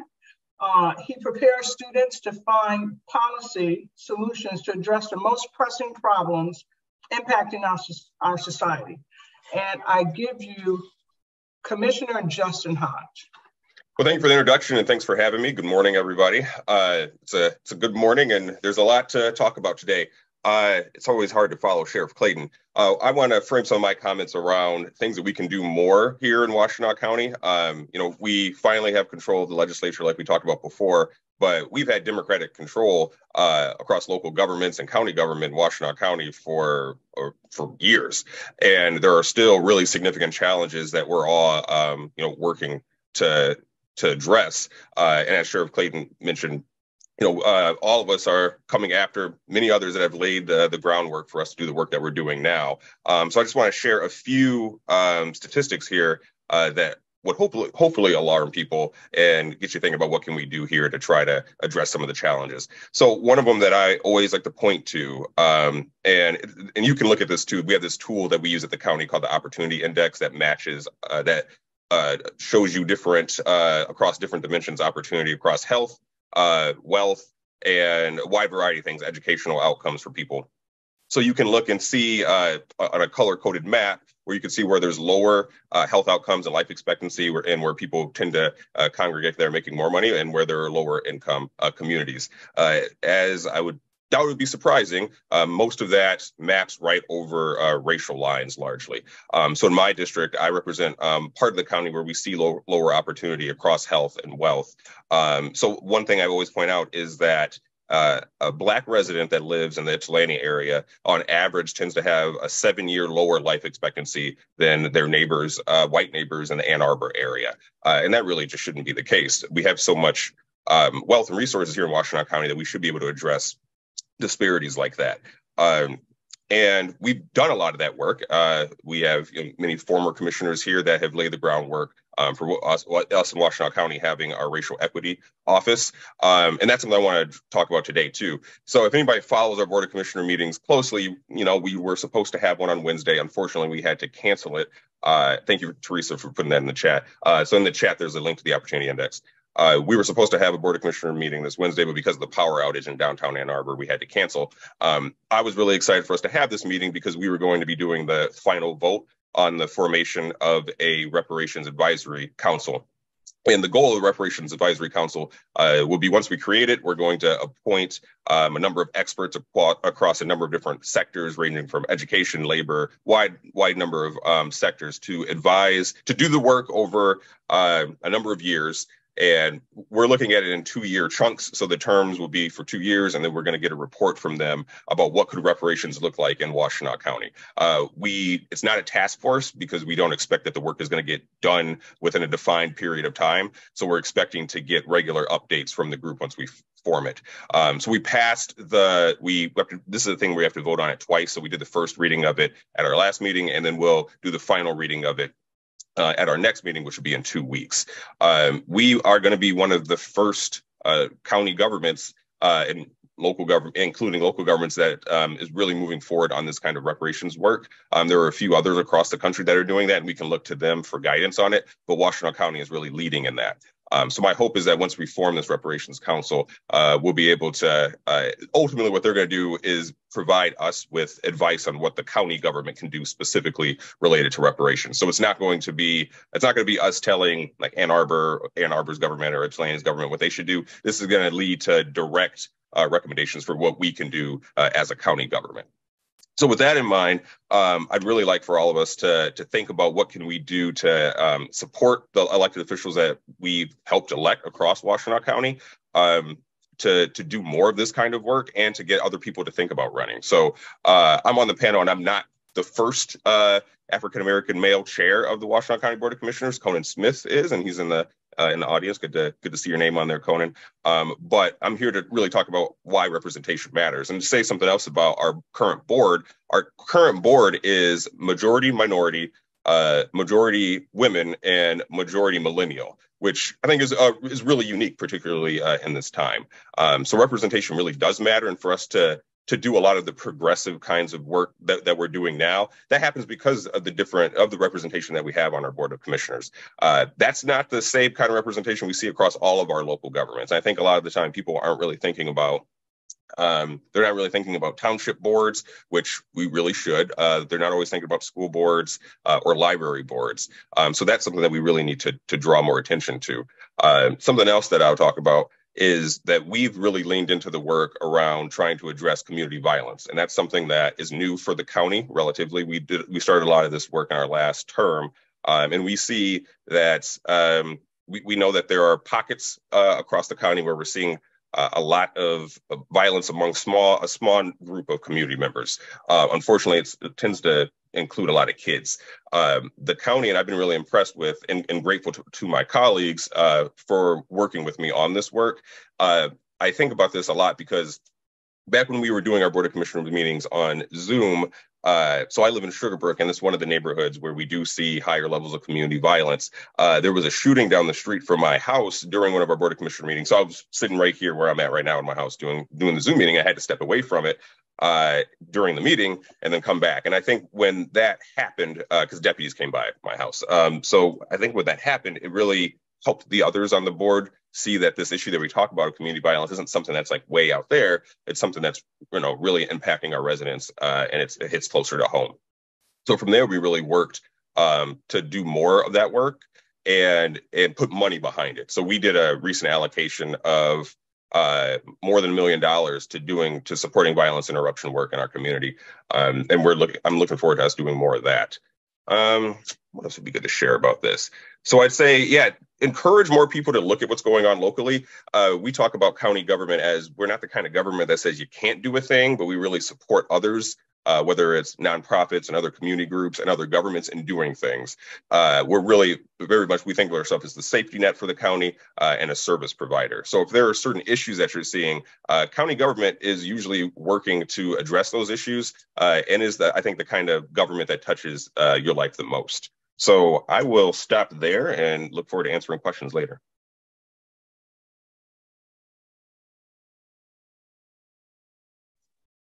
Okay, thank you so much, Commissioner Hodge. All right, so our next guest, let me see again, we are missing Mayor Brown, but she did mention that she wouldn't be able to be here. So our next guest is going to be the illustrious Judge Ariane Slay. Judge Slay, are you ready? Maybe. Hi, I can be ready. I'm ready right now. I'm right here. There you are. There you are. Awesome. Okay. All right. So Judge Slay, now correct me if I'm wrong, but you grew up in Ann Arbor. Yep, for the most part, yep. Okay. Went to MSU at the College of Law, 9 years in Washtenaw County Prosecutor's Office, and 13 years in criminal justice system as a trainer, instructor, and presenter? Yes. Okay. And 3 months as Washtenaw County Circuit Court Judge. I give you Judge Ariane Slay. Oh, thank you. I feel honored to be here. This is like such a powerhouse group of folks you've asked to be on the panel, and it's a little intimidating, and I'll echo that. Going after Sheriff Clayton is always rough, so got to remember that. We always got to end with him, end on high note. One of the things that my husband and I were talking about recently in regards to doing better in the future in terms of equity and representation, and how we can continue this trend that we saw locally of bringing some new fresh faces into the political realm for representation, as that we have to really acknowledge our history. Like, we can't escape it. So we have to remember that tomorrow's not written. So kind of the challenge that I think of, and I'm very new to political office, so I'm just starting to figure out some of these truths that I'm sure some of our veteran folks know to be all too well, is that there is a responsibility. And Sheriff Clayton talked about how he felt and what that means to him going forward. And I have this thing hanging in my office that my husband got for me, and it said, give thanks in everything. And every day when I walk in, I'm thankful I'm here. I'm thankful I had the opportunity to serve in this capacity, but I'm incredibly cognizant and aware, and it is not lost on me, the responsibility that I have, so that we can, if I screw up, then all the naysayers are going to be like, I told you we shouldn't have had a Black woman in this job. And I want to not only leave the door open, but to help bring other people who haven't had a face in a space that is safe to be in a position like I have as judge. I need to give them the opportunity. So how does that translate into those of you who are listening? What does that mean? What can you do to help if this is something, if representation is also important to you? How can you help? And I gave some thought to that. And I think the first is smart recruiting. You not only have to recruit candidates, but you have to recruit a network of supporters, because no one candidate can do anything on their own. That has to be very deliberate. It has to be very planned, and you need people who have done it to show you how it gets done. And then you need to support that candidate high and low through the race. And one of the things that I've noticed being here just for the last couple of months is that it helps to stay engaged. not only as a candidate, but for those supporters. I'm grateful for everyone who was supportive during my race. It's a very isolating and lonely spot once you get into the role as well. Having that open line of communication when it's appropriate, and having that opportunity to still hear the community concerns, when you're not out 7 days a week meeting with people, because you can't do that. I mean, the job requires you to be at work 7 days a week now. Support your local candidates when they're in office. And I think that's something that if I haven't been doing for all of you who help me, I need to do a better job, and I hope that you do the same. I'm happy to answer any of the questions that we had at the end too. Appreciate it. Thank you, Judge Slay. Okay, let me just check and see if, yes, Mayor Nicole Brown has joined us. I'm so pleased. Okay. Mayor Brown, are you ready? Sure. Okay. Well, hang on one second. I'm going to do an introduction of Mayor Nicole Brown. So Mayor Brown grew up in Ypsilanti. She also went to EMU, Go Hurons or Eagles. It must be Eagles for you. Former city councilwoman posted a quote on her campaign site of one of my favorite people, Byron Stevenson from Equal Justice and the Lynching Museum. I give you Mayor Nicole Brown. Take it away. Well, good morning. It's still morning. And I apologize for my tardiness. I actually had to see a client this morning because I'm also a therapist, and they needed my help. But thank you all so much, and thank you for having me. I really do appreciate the invitation, and I was listening to what the end of what Judge Slay was talking about around representation and the expectation, as a Black woman in a role, and it really truly resonates with me around what I feel like the expectations for me are, and as a new mayor and as a young mayor and as a Black woman as mayor. Sorry, I saw something in the chat. So yes, I was raised most of my life in Ypsilanti. I served on city council for the past 8 years as the Ward 1 representative, and for 4 of those as mayor pro tem. And I'm just honored and humbled to continue the work within the Ypsilanti community and to partner with, my colleagues and friends to move our community forward. I know I missed the beginning of the meeting, so I want to make sure what you would like me to be talking about in these few minutes. But I'm sorry, Mayor. This actually is 10 minutes of talking freely. So you can choose any topic you want to talk about. Oh, okay. Look, 10 minutes talking freely with folks in politics. So yeah, some of my goals and commitments are to, number one, strengthen partnerships across the county and especially Eastern Washtenaw County, to make sure that, all of us who are representing individuals within Ypsilanti voices are heard, to increase social and racial equity within our community. I know that, Sheriff Clayton is on here. We've talked a lot about what it looks like to really support and change the way that policing is done in our community. And so that's a big commitment of mine. One of the key points and programs that we're trying to work through is an unarmed crisis response team within Ypsilanti. It was something that I talked a lot about during the campaign, as a social worker, as someone who works with those who have been labeled at risk or in need, who have mental health challenges. It's really, really important for us to have folks who, have the training, have the understanding of how to engage with someone who's in crisis, who's having a mental health crisis, who's in need of resources within our community, and not always have our police officers and our armed individuals interfacing with those folks, because we know what that looks like when you see someone with a badge or a gun show up to a situation when someone it might be deteriorating or might need some additional support. And so my hope and goal is to be able to partner with my colleagues to figure out how we can better manage those situations and work within the community.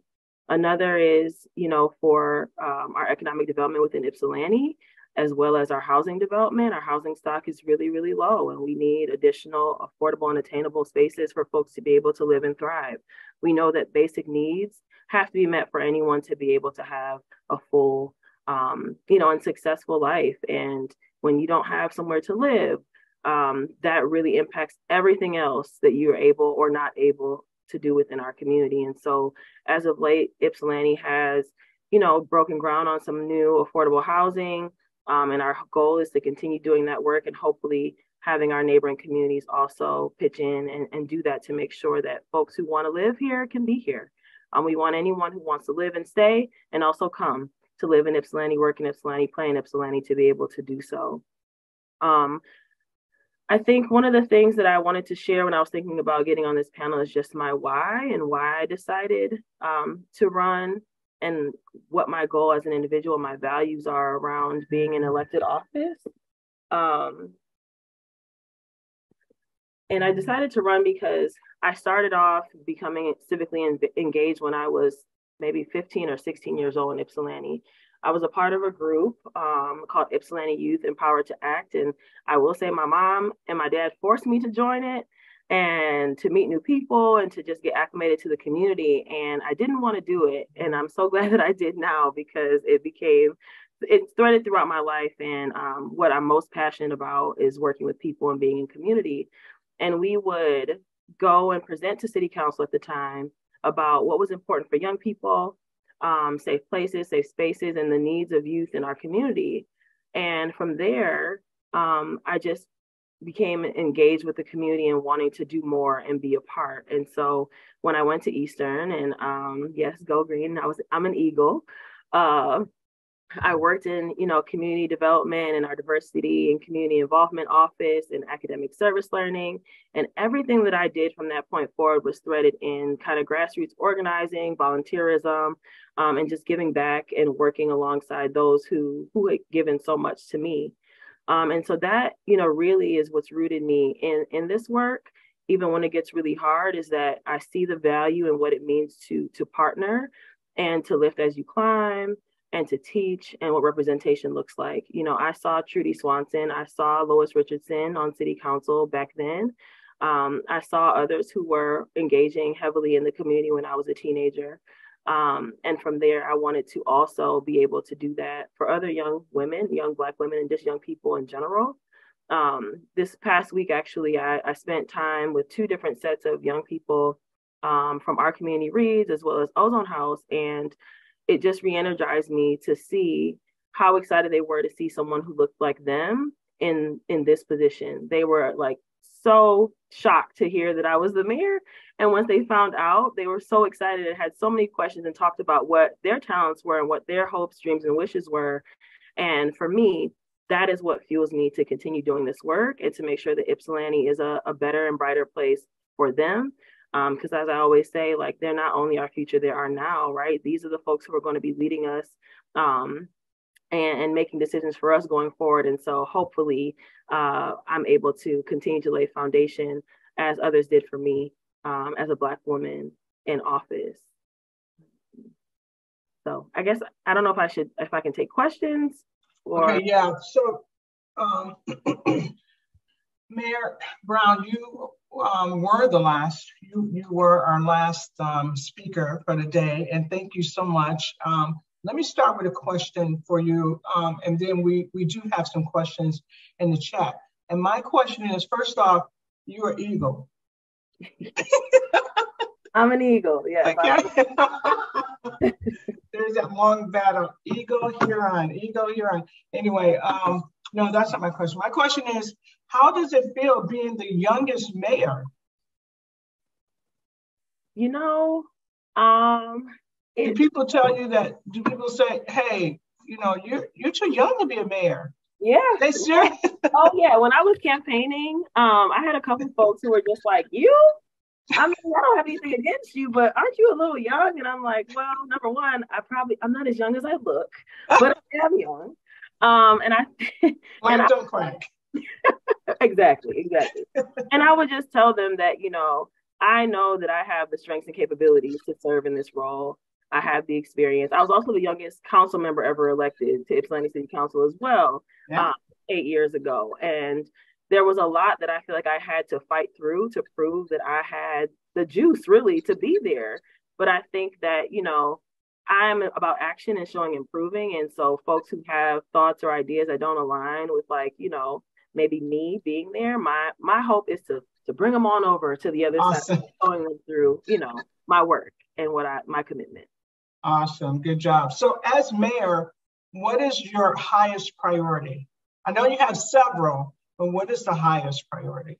My highest priority would probably still be around affordable and attainable housing, because we just know how important that is for people to be able to live and to thrive. I mean, our housing stock is low, and it's really competitive as far as like the price and the expense in going up. And so we have to provide spaces for people to be able to live. I mean, to me, when your basic needs are not met, you can't do anything else.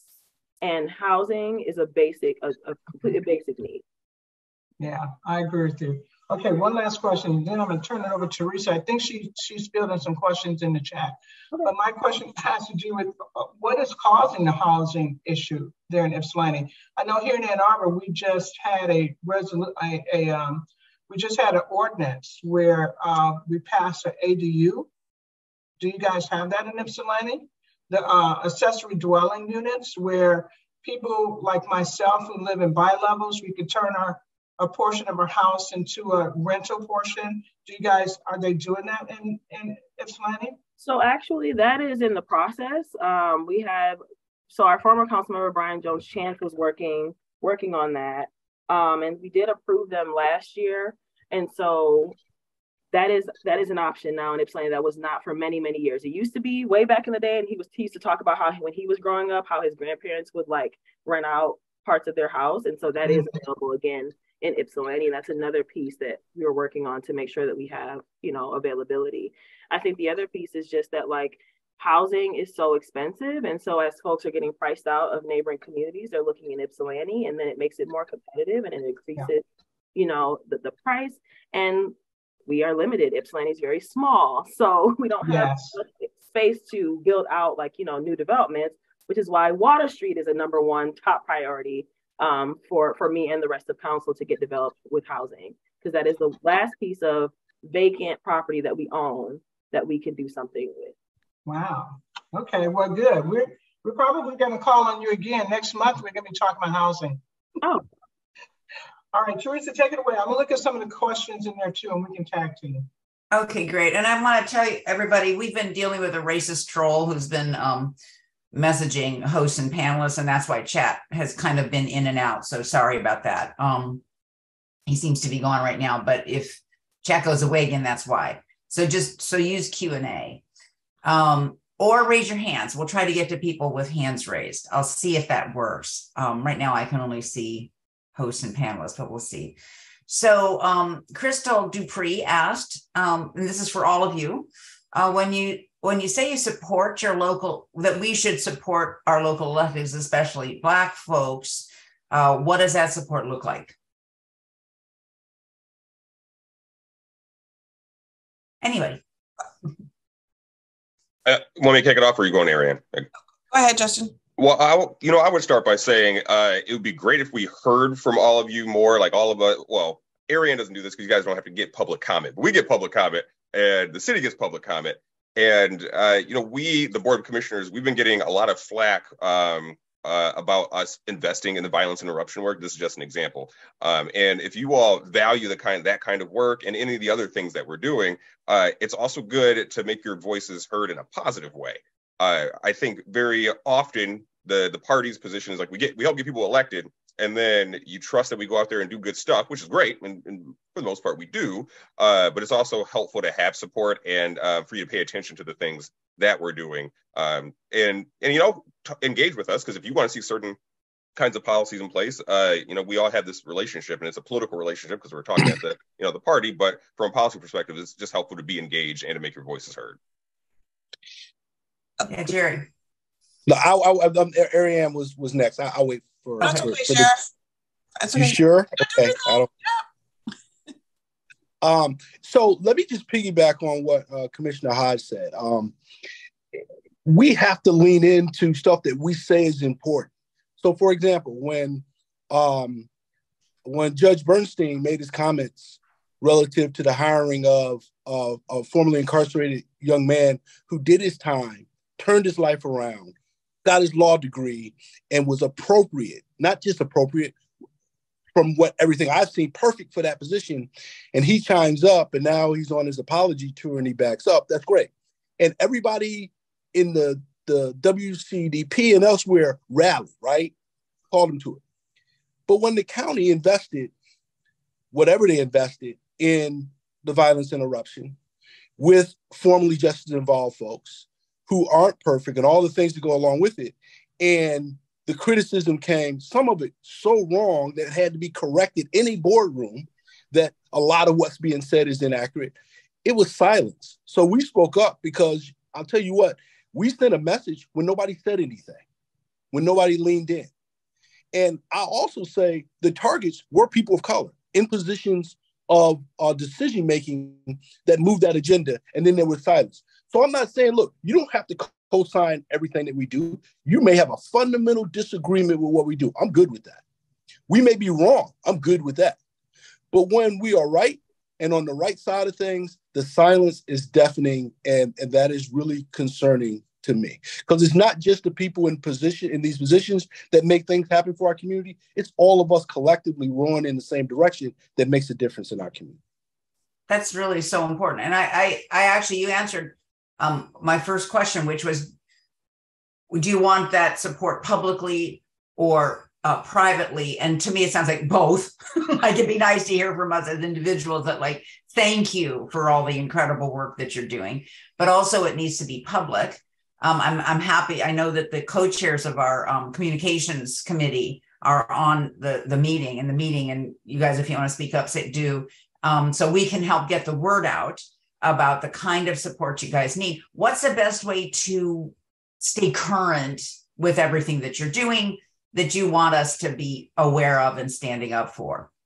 Well, so one thing, we spend the beginning of all of these meetings hearing from a bunch of elected officials, and then we hear from them, but there's not really anything that happens from that. I think giving updates via the newsletter, the social media, like all of that's really helpful, because you get to hear from all of us about the things that are important to us and the work that we're trying to do and get done.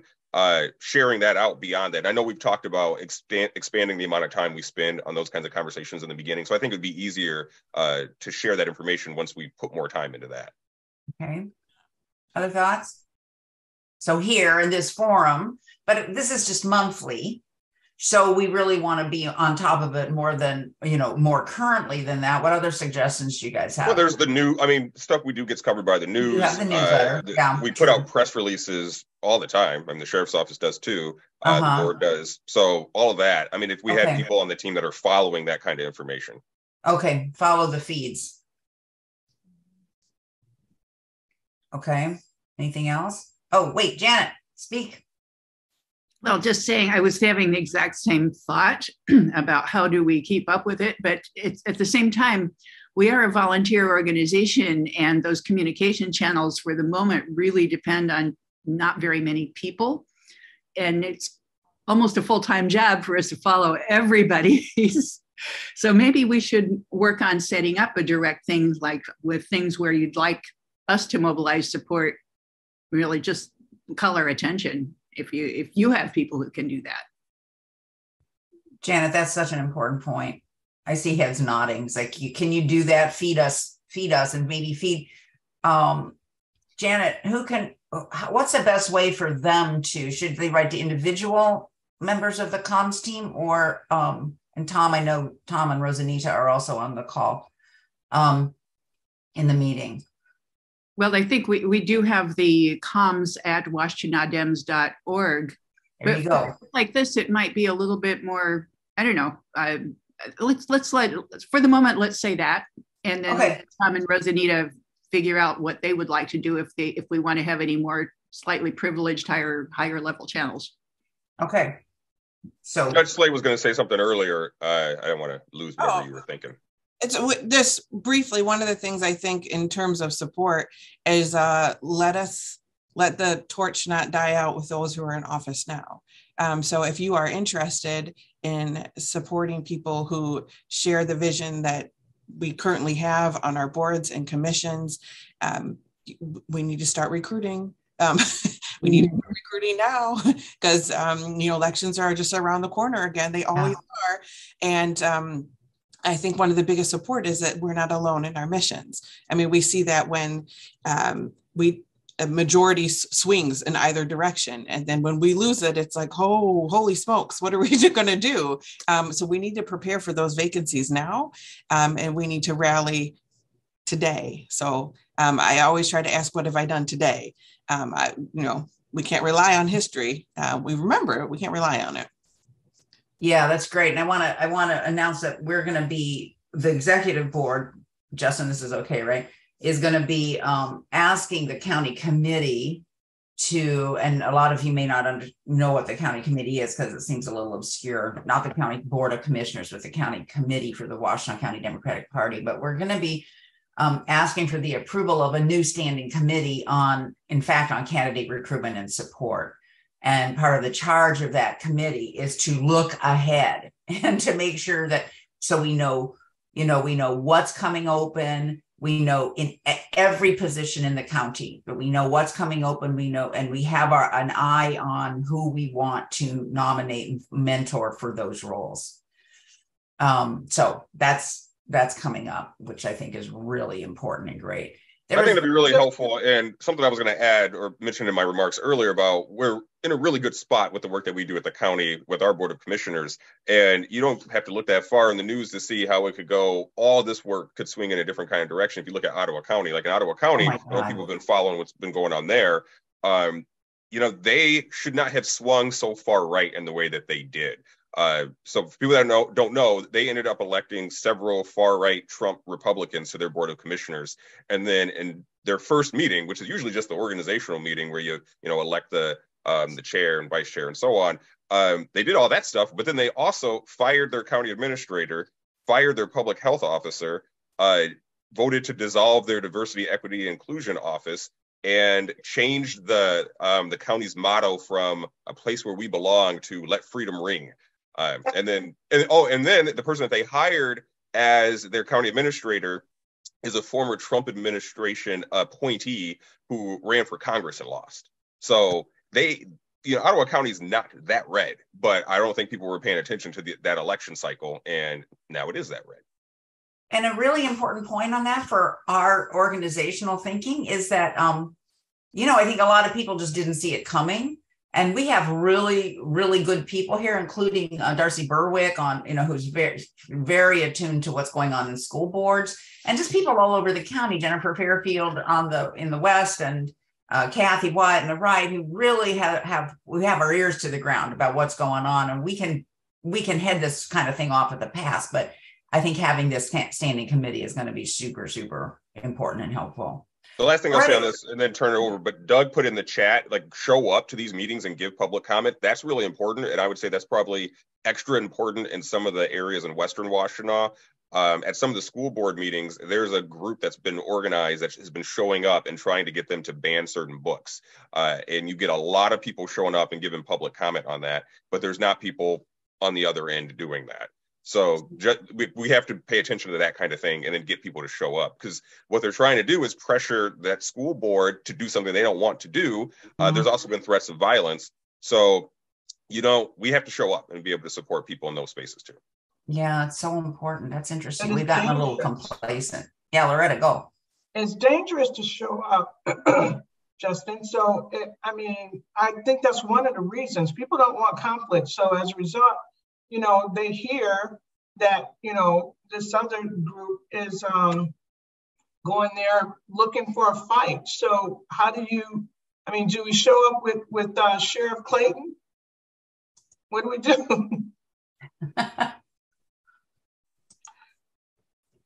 Yeah, you probably don't want me specifically, but I think there is some value in coordinating. So if there is concern, for safety at those meetings, there's value in those elected officials coordinating with whoever their local public safety folks are. And you can have a subdued presence just to ensure that the people's business gets taken care of in the safest way. So I would put this out to this group. If you know about those situations that you think is hampering democracy because one group can't contribute, you let us know so we can help just clear that path. Okay, that's a good point. Okay, there were some questions in the chat that I wanted to address, and one of them was, hang on, it asked a question. I just had it. Okay, are we on the media list of the legislator's office and sheriff's department? Did you guys answer that question? Or maybe that's a question for you, Sheriff Clayton. I think that's more of an internal question. That's for our comms team to get on those media lists. Okay, gotcha. Yeah, we need to do that. Yeah, right. For us, I'm sorry, for us, I'll just really quick, I'll say you got the inside track. You have Kathy Wyatt on your team. If anything going on internally, Kathy's on. So I would always go to her even before you came to me. She's in the know. I agree. She's phenomenal. I so agree. Okay, this is a question for everybody. What responsibilities do you believe you have to advocate, lead on issues specific to African American population? And we can start with Mayor Nicole Brown. I think that I have a commitment to do that. I think that there's no way to separate the fact that that I am a Black woman in this role from the work. And anyone who says different, I would challenge them to reconsider that type of statement. I think it's important to make sure that in everything that I'm doing, I'm thinking about my community. We've been, especially in Ypsilanti, if you think about, the history of the South side of Ypsilanti being left out of conversations, being underrepresented, Ypsilanti as a whole not being represented well in a lot of spaces. And I think it's literally my job to make sure that my Blackness is at the forefront of the work that I'm doing while I'm also representing everyone that's within the community. I don't think there's any way that you can separate the two. Awesome. Yeah. Good answer. Okay, Judge Slay, can you answer that question? Sure. I think for me, because I'm not in the community in a traditional way like many of the other electeds on here, but I do have community contacts with probably about 500 people a week who come through my family or for my courtroom, whether they're have a case involving a divorce or child custody, if they have a criminal case, if they're supporting a loved one, if they're a victim of a crime. And for me, it's just giving that place and space and for everyone that having the opportunity to be heard. I have some great colleagues on my bench with me right now. And so that has been exceedingly helpful, but I am also a member of the Black Judges Association. And this is something actually kind of beautiful. I just have to share it. Normally when you go to new judge school, there's 2 or 3 non-white new judges. There's been 5, up to 5 I've heard in past years. And there were 21 of us at this last new judge school. And just it was a kind of from that perspective, it was the first time in my professional career where I had been supported by a whole bunch of other Black attorneys, now judges, coming up together and sharing this experience. It was kind of amazing. But in that, we got a group chat, of course, going on, and we've been texting and keeping in contact. But not every community has that strong support from their colleagues on the bench. And so, as one can imagine, across the state of Michigan, not everyone has, Carol Kunke or, Tracy Vandenberg or Pat Conlon. They don't have those people in their community. So we need to, remember that Washtenaw is doing pretty good where other places are really struggling. I think the responsibility too is to, let people know what's going on in other communities too. So we can, when we have the opportunity to lead by example. And I, Nicole said, you can't separate the woman from the job. And so I am a Black woman, I'm a Black mama, I'm a Black attorney, and this is what I am when I am in court. I think some of the staff, they're not really used to, I don't know if you guys have seen the skit Black Lady Courtroom. it is a Black lady courtroom when you come in. And I think some of the staff are kind of like taken because they're not maybe used to the delivery. But at the same time, I think there's a connection that I'm having with people that seems authentic. So I'm going to keep being me, and that's my responsibility, is to be me and to follow the law. So combining those two things together, I think that's the best way I continue to serve. I think that's so adorable. What did you call it? Judge school? Judge school. Judge school is fantastic. I'm going to drop a picture in the chat so you guys can see how fantastic Judge school looks. It's really fun. That's so cool. All right. What I think is adorable is a Black lady courtroom idea. Yeah, that too. I want to see that. I saw a picture of that one time, Black lady courtroom. It was awesome. Yeah, HBO skit. I'll tell you, and to make it full circle, and all my years of practice, 99% of the time, I was probably the only Black person in the courtroom who came to work.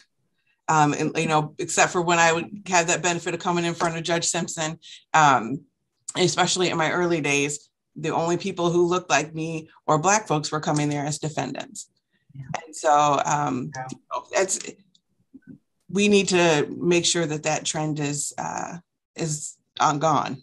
Yeah, I agree. To be apropos about a Gone with Wind, y'all. Extra gone. I agree. Commissioner Justin, will you speak to that issue? Yeah, I don't have much to add to that. I mean, I agree. I echoed the same statements. The other thing I would add to it, though, is that if we aren't in these spaces and we're not promoting those values and those kinds of policies, we have history to look at to see what kinds of policies other elected officials make. I mean, historically, most elected officials have been white men, and we see the arc of history and the kinds of policies that many of us are fighting against now. So that's another key space and reason why representation matters. And also, you think about kids that are growing up now, and they can look at the elected officials in Washtenaw County, Black and brown kids, and say, hey, I can do that too. I mean, that's really critical. What does it look like in the county commissioners environment? Is it Black man county commissioner? Well, I mean, we're majority minority board. So, I'm the chair. Caroline Sanders is our vice chair. So we have a Black man and a Black woman as the chair and the vice chair. So, yeah, we're a majority minority board. Awesome. Good deal. And I was going to jump. So city council is majority minority and majority women as well right now, too. So this is like, we're making history in a lot of ways. Awesome. Okay, Sheriff. What's going on in your environment? I think the mayor and the judge and the chair all really just covered it in a good way. I will just add, we also have to go outside of our own spaces. Similar to what the judge said in terms of spending most of her career in places where she's the only one that looks like her. I spent my entire 35 years like that, both locally and nationally. And although you have to speak up. And you have to have that other point of view in your official capacity and in the other things that you do. I remember just really, really quickly teaching a bias policing class in Arkansas. And I thought that was going to be the challenge, but I actually taught it in Champaign, Illinois. And the first day was so bad of the pushback. I called my wife and said, here's where I am. Here's the hotel I'm staying at. So if you don't hear from me, but my point is, in that class, they were pushing back against all the basic things about how you treat people and what is probable cause for stops and all that kind of stuff. And we have to be in those spaces to say, no, that's not it. This is what the truth is. This is what the law is. And if we do it the other way, here's how our people are hurt. And I reject any argument that people will say when folks like us advocate for us, that we're advocating against others. We're not. No. I can advocate for people that look like me because I love people that look like me, and it doesn't mean I'm not for other folks. Exactly. Because when we elevate ourselves, we are elevating other folks. So right. I think that's just. And it doesn't mean that we're Black nationalists either, that, because we're advocating for us, And so, yeah, I appreciate that very much. Okay, Janet had a follow-up question, and she says, do other Black electeds find opportunities for exchange and mentorship? Similar to what Judge Slay mentioned. I'd say yes. I mean, no, I don't think anybody accidentally gets elected. I mean, there's like a lot of work that happens leading up to that, and interacting in spaces like this. So I would say you're going to be interacting with a lot of people that are in the space. Like I would count Sheriff Clayton as a mentor of mine. So I would say yes. The answer is yes to that question. And I would also add, there are actual like organized spaces for that. So when I first got elected to city council in 2014, People for the American Way have this Young Elected Officials Network. And I was encouraged to join that. And once I joined that, there's a Black caucus. And so I'm still connected, kind of like Judge Slay was saying, her group chat. I'm connected to all these young Black electeds from across the nation that we chat, we share information, we share legislation that we want to work on in our different communities. And that has really uplifted me and actually helped me in so many ways throughout my years on city council and even in, my campaign and run to be mayor. So there are definitely spaces out there that are organized, as well as just within our community. I think Sheriff Clayton, Justin, Ariane, like folks, we talk to each other, we support one another. And even in that, there's mentorship, even when we are, just in our close in age, but he's mentored me in certain ways. We've talked about different things. And so that's really a blessing to be able to have like-minded colleagues that also can, act as mentors to you as well in real time. Okay. Anybody else want to speak to that? Then I have another question, and it's with respect to the work of county government. Can you speak to why representation is so critical? I think that's for you, Justin. I think that's for me. I think the sheriff could also answer that question, though, too. I would circle back to the point I made earlier about us being able to be in a space where we're going to form a reparations advisory council that I expect we will pass unanimously. Not all counties are talking about work like that, so that's something to be celebrated. And when we think about when we had this conversation about having all of you show up to support the work that your elected officials are doing, that's an area where I think it would be great to receive a lot of public comment in favor of us doing that, if that's the thing that's important to you. Awesome. Sheriff? Only because you said something. I think the chair covered it. And, just my piggyback on the mentoring thing, that works both ways, right? So everybody thinks about us old folks being the ones that are the mentors, but we learned from that generation that has followed us. So how Justin has led the commission, and now with Caroline leading the commission, how now Nicole is the mayor of Ypsi. I'm so excited just listening to them. You learn to think differently, right? Broaden your horizon. Because I've had conversations with them, and I think I have vision around stuff, right? And I've got some experience, but I walk away from conversations around them saying, I didn't even think about that. Holy cow. So I think that goes both ways. It's just sometimes the conversation just makes us better. Okay. Good deal. Okay. So to sort of expand that, what would you guys say needs to happen to ensure that diversity on the board of all government officials continues? What needs to happen for that? Judge Slade, you want to start?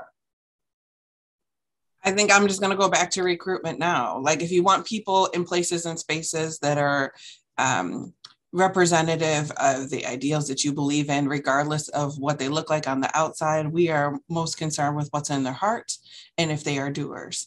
And if you know somebody who is on that cusp of thinking that they may run for office, now's the time. It might be now's the time. Like we, and I hope that we encourage people. And the Black Caucus does a leadership academy for new candidates or people who are considering. I think one of the most important things that we can do to support them is to be honest about our journeys and to be honest about the road that it is, because I know we all had different experiences getting to the positions that we're in, but they really, for the most part, I think the one thing that we have that's in common is it wasn't easy. probably for any elected official, but there's additional barriers. I think when you're a person of color, especially in Washtenaw County, that you don't encounter, calling the police on you when you're campaigning, the stuff of you're not smart enough or good enough, the lack of access sometimes just places and spaces that we haven't been in just to even do the introductions, the threats, the nasty letters. One has to be prepared for those things when they are stepping into a role of potential service. And I think we don't do ourselves any favors if we're, one, not honest about it, and two, we don't plan to overcome those obstacles. And so I feel like running for the second time, I was more aware of the toll it was going to take on me emotionally, the toll and the fear that was going to come into the homes for my family, too. And so we need to be very honest about those things.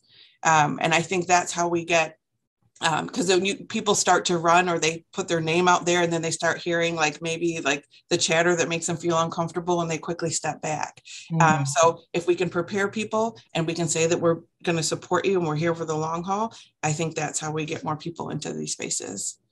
Let me ask a follow-up. How do you prepare? I mean, how would you prepare somebody for running for an office where they're being challenged because they think differently, they look differently? Well, for me, it was faith is a huge part of that's what I always go back to and I rely on. That's going to be different for everybody. But my father-in-law says something that I think is apropos for everyone who's in that situation, is that your condition is not your conclusion.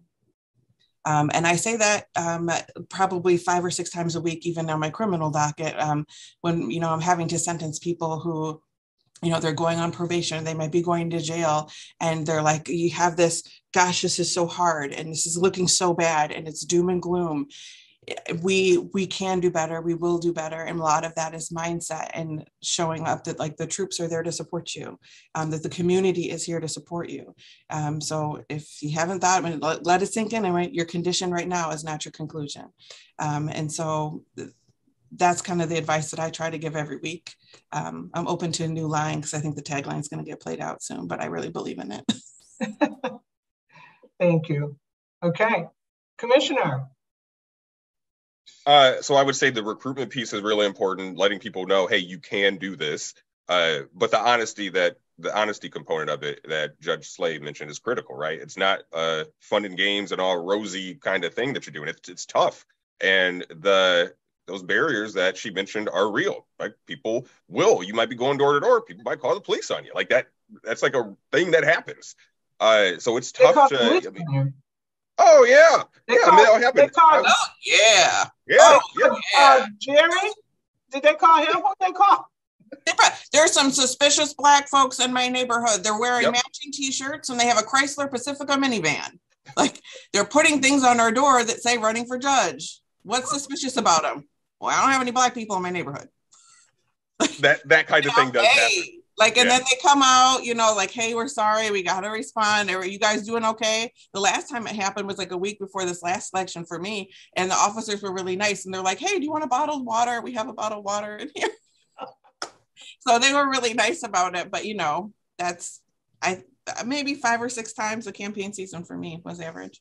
And that kind of thing takes a toll on you. I mean, even if, the outcome is fine, you get a bottle of water out of it, but it still takes a toll on you. So, and then the other piece about you recruit a person, and Kathy put some of this in the chat, you got to support them all the way through. Once they put their name on the ballot, that doesn't mean, okay, the job's done, I don't have to do anything to help.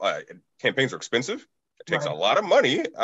So there's that. No one wants to knock on doors generally. It's hard to recruit people that will be committed to knocking on doors. So that's critical too. So it's not just a matter of recruitment. It's recruit the person, but then you have to support them all the way through election day and then after.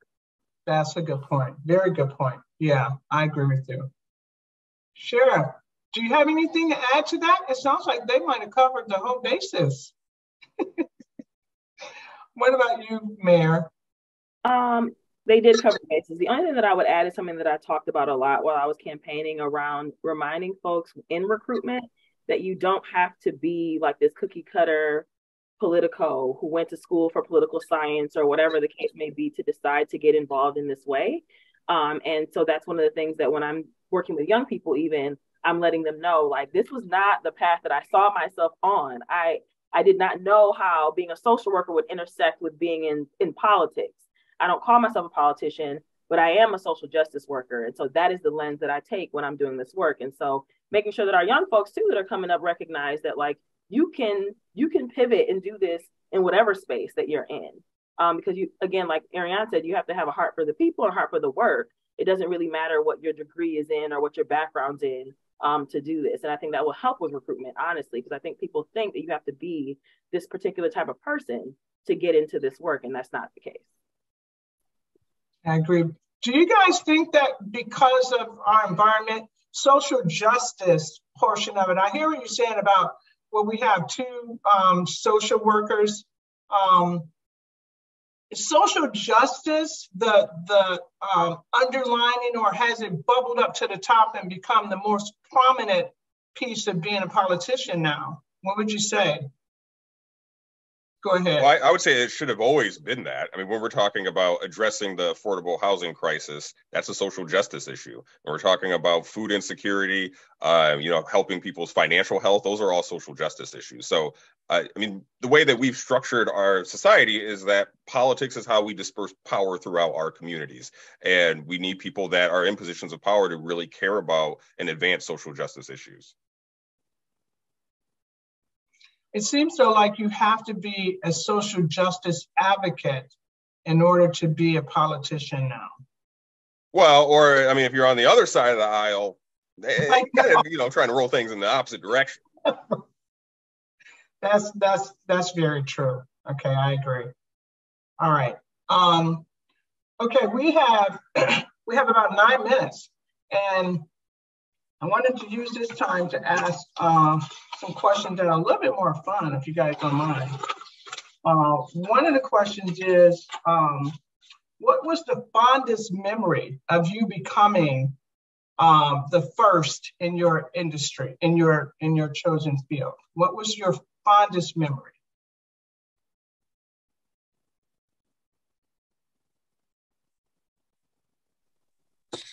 So I'll start really quick and say, I was fortunate enough to be elected in the same election that President Obama was elected, his first election. Obviously, just that in and of itself was just amazing. And I think it helped because I thought less about my election and more about the fact that we had elected an African-American president. So that was just, for me, that was the fondest thing that sticks out for me. Awesome. And you were elected 4 times. Man, that's amazing. People really like you. I'm not sure if I have a fondest memory of one I could just pinpoint, but I think something that I could share is when it like really hit me. So after the election, I started a little bit earlier than January. So I'm moving in one Saturday and carrying boxes and, whatever. And my son sees Kid Gold, a vending machine at the top of the steps, right? So like you can't pass a vending machine without a kid who's like, Mom, look, M&Ms, So we have to stop at the vending machine. So he's standing there making his decision and, milling over whatever's going to be. And next to the vending machine, there is a plaque in the courthouse of all of the judges according to seat. And the thing that it hit me was that I was in what's called seat 1, which is the longest running seat in Washtenaw County. And it was, 16 prior judges in this seat, and that my name was going to be up there. Black lady up there. Hey, there'd be a black lady up here in seat 1. And I was like, I wonder how some of these other folks would have felt about this if they knew this 200 years ago. I laughed a lot for, a second, and then we got the M&Ms and kept it moving. But that's just one of those moments where it kind of like hit me again. So awesome. That's awesome. Keep one. I think I would say probably on the day. So we get sworn in like 6 days after the election. And so less than a week later, in council chambers being sworn in, but watching my younger brother be sworn in is my fondest memory, because my choice to vacate my seat to run for mayor opened up an opportunity for another first. So my brother is now the youngest Black male and the youngest person who's run and won a council seat. And so it was less about me and more about him for me, that my decision to do this, because we're about almost 10 years apart in age. So my decision to do this work, I didn't ask him to do this. He decided he wanted to get involved in this way based on, watching me. And that to me is the most important and like the fondest memory that I have, and I probably will always have, is watching him take his oath of office. That's awesome. As the mayor. Yeah. That's super awesome. Yes. Yeah, that was a great day. I was in the front row. I think I recorded him. If you need a video of him being sworn in, I think I recorded that. So I'll add, I'm not the first. I'm just putting that, asterisk out there. I'm not the first, but I would say that the day that we were all sworn in, we get sworn in January, so not 6 days after the election. So since the pandemic, we don't usually have a ton of people that come to the Board of Commissioner chambers and give comment, unless there's a protest against us, which does happen from time to time. But for this meeting, the room was packed, and it was filled with joy. It was so many people that were there to see us and to be sworn in. A lot of people gave great comments. Nicole's dad sang a song to Commissioner Somerville. It was just a beautiful day to be able to share joy with so many people. That is so cool. How do we know? I mean, I would like to attend some of these swearing-ins and stuff. How do we get on the calendar to know when this is happening? They just happen during when the regular meeting happens after an election. So like Board of Commissioners, we meet the first and third Wednesdays of each month. So then at the first one after the election, that's when we get sworn in. In the city, they get sworn in at the first meeting after the election. So 6 days after the election. We got to share when the meeting times are, get that information to the party so we can, because sometimes we have a good time at our meetings. Like I try to run a fun meeting. We did get a notice of a number of these swearings in, and I know many people did go, but we were a little short-handed in terms of volunteers for being able to spread the word much more widely. We tried to post on Facebook when we could, but there just aren't enough. So if you as listeners would like to get more information of this type, we could definitely use some help. Volunteer at washtenaw.org. Yeah, absolutely. We need you. Yes. Yeah. All right. So Teresa, you want to take it from here? Last minute. Loretta, what an incredible job you've done as a MC. You've just done a fantastic job. Round of applause. Thank you. Thank you. I know it's not hard managing everything. It's like being in a cockpit, like boo, boo, boo, boo. You did great. Thank you. Thank you. Thank you. And thanks to all of you speakers. My God, it's so inspiring, and we've learned so much from you all.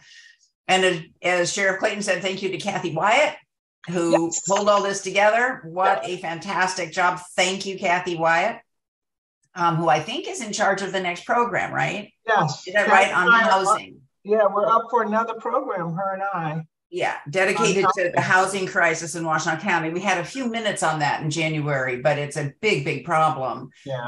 And you know what I hope maybe we can do is tie in Senator Irwin's work on food insecurity to that meeting as well, because that is huge. And there are stupid, unnecessary obstacles to accessing food assistance that we need to take care of. So with that, I think it's time to sign off. Loretta, you good? I'm good. Again, thank you, everyone, for spending your Saturday with us. We will see you again. We will be in touch. Happy Saturday. Thanks, everybody. Thank you. Great job.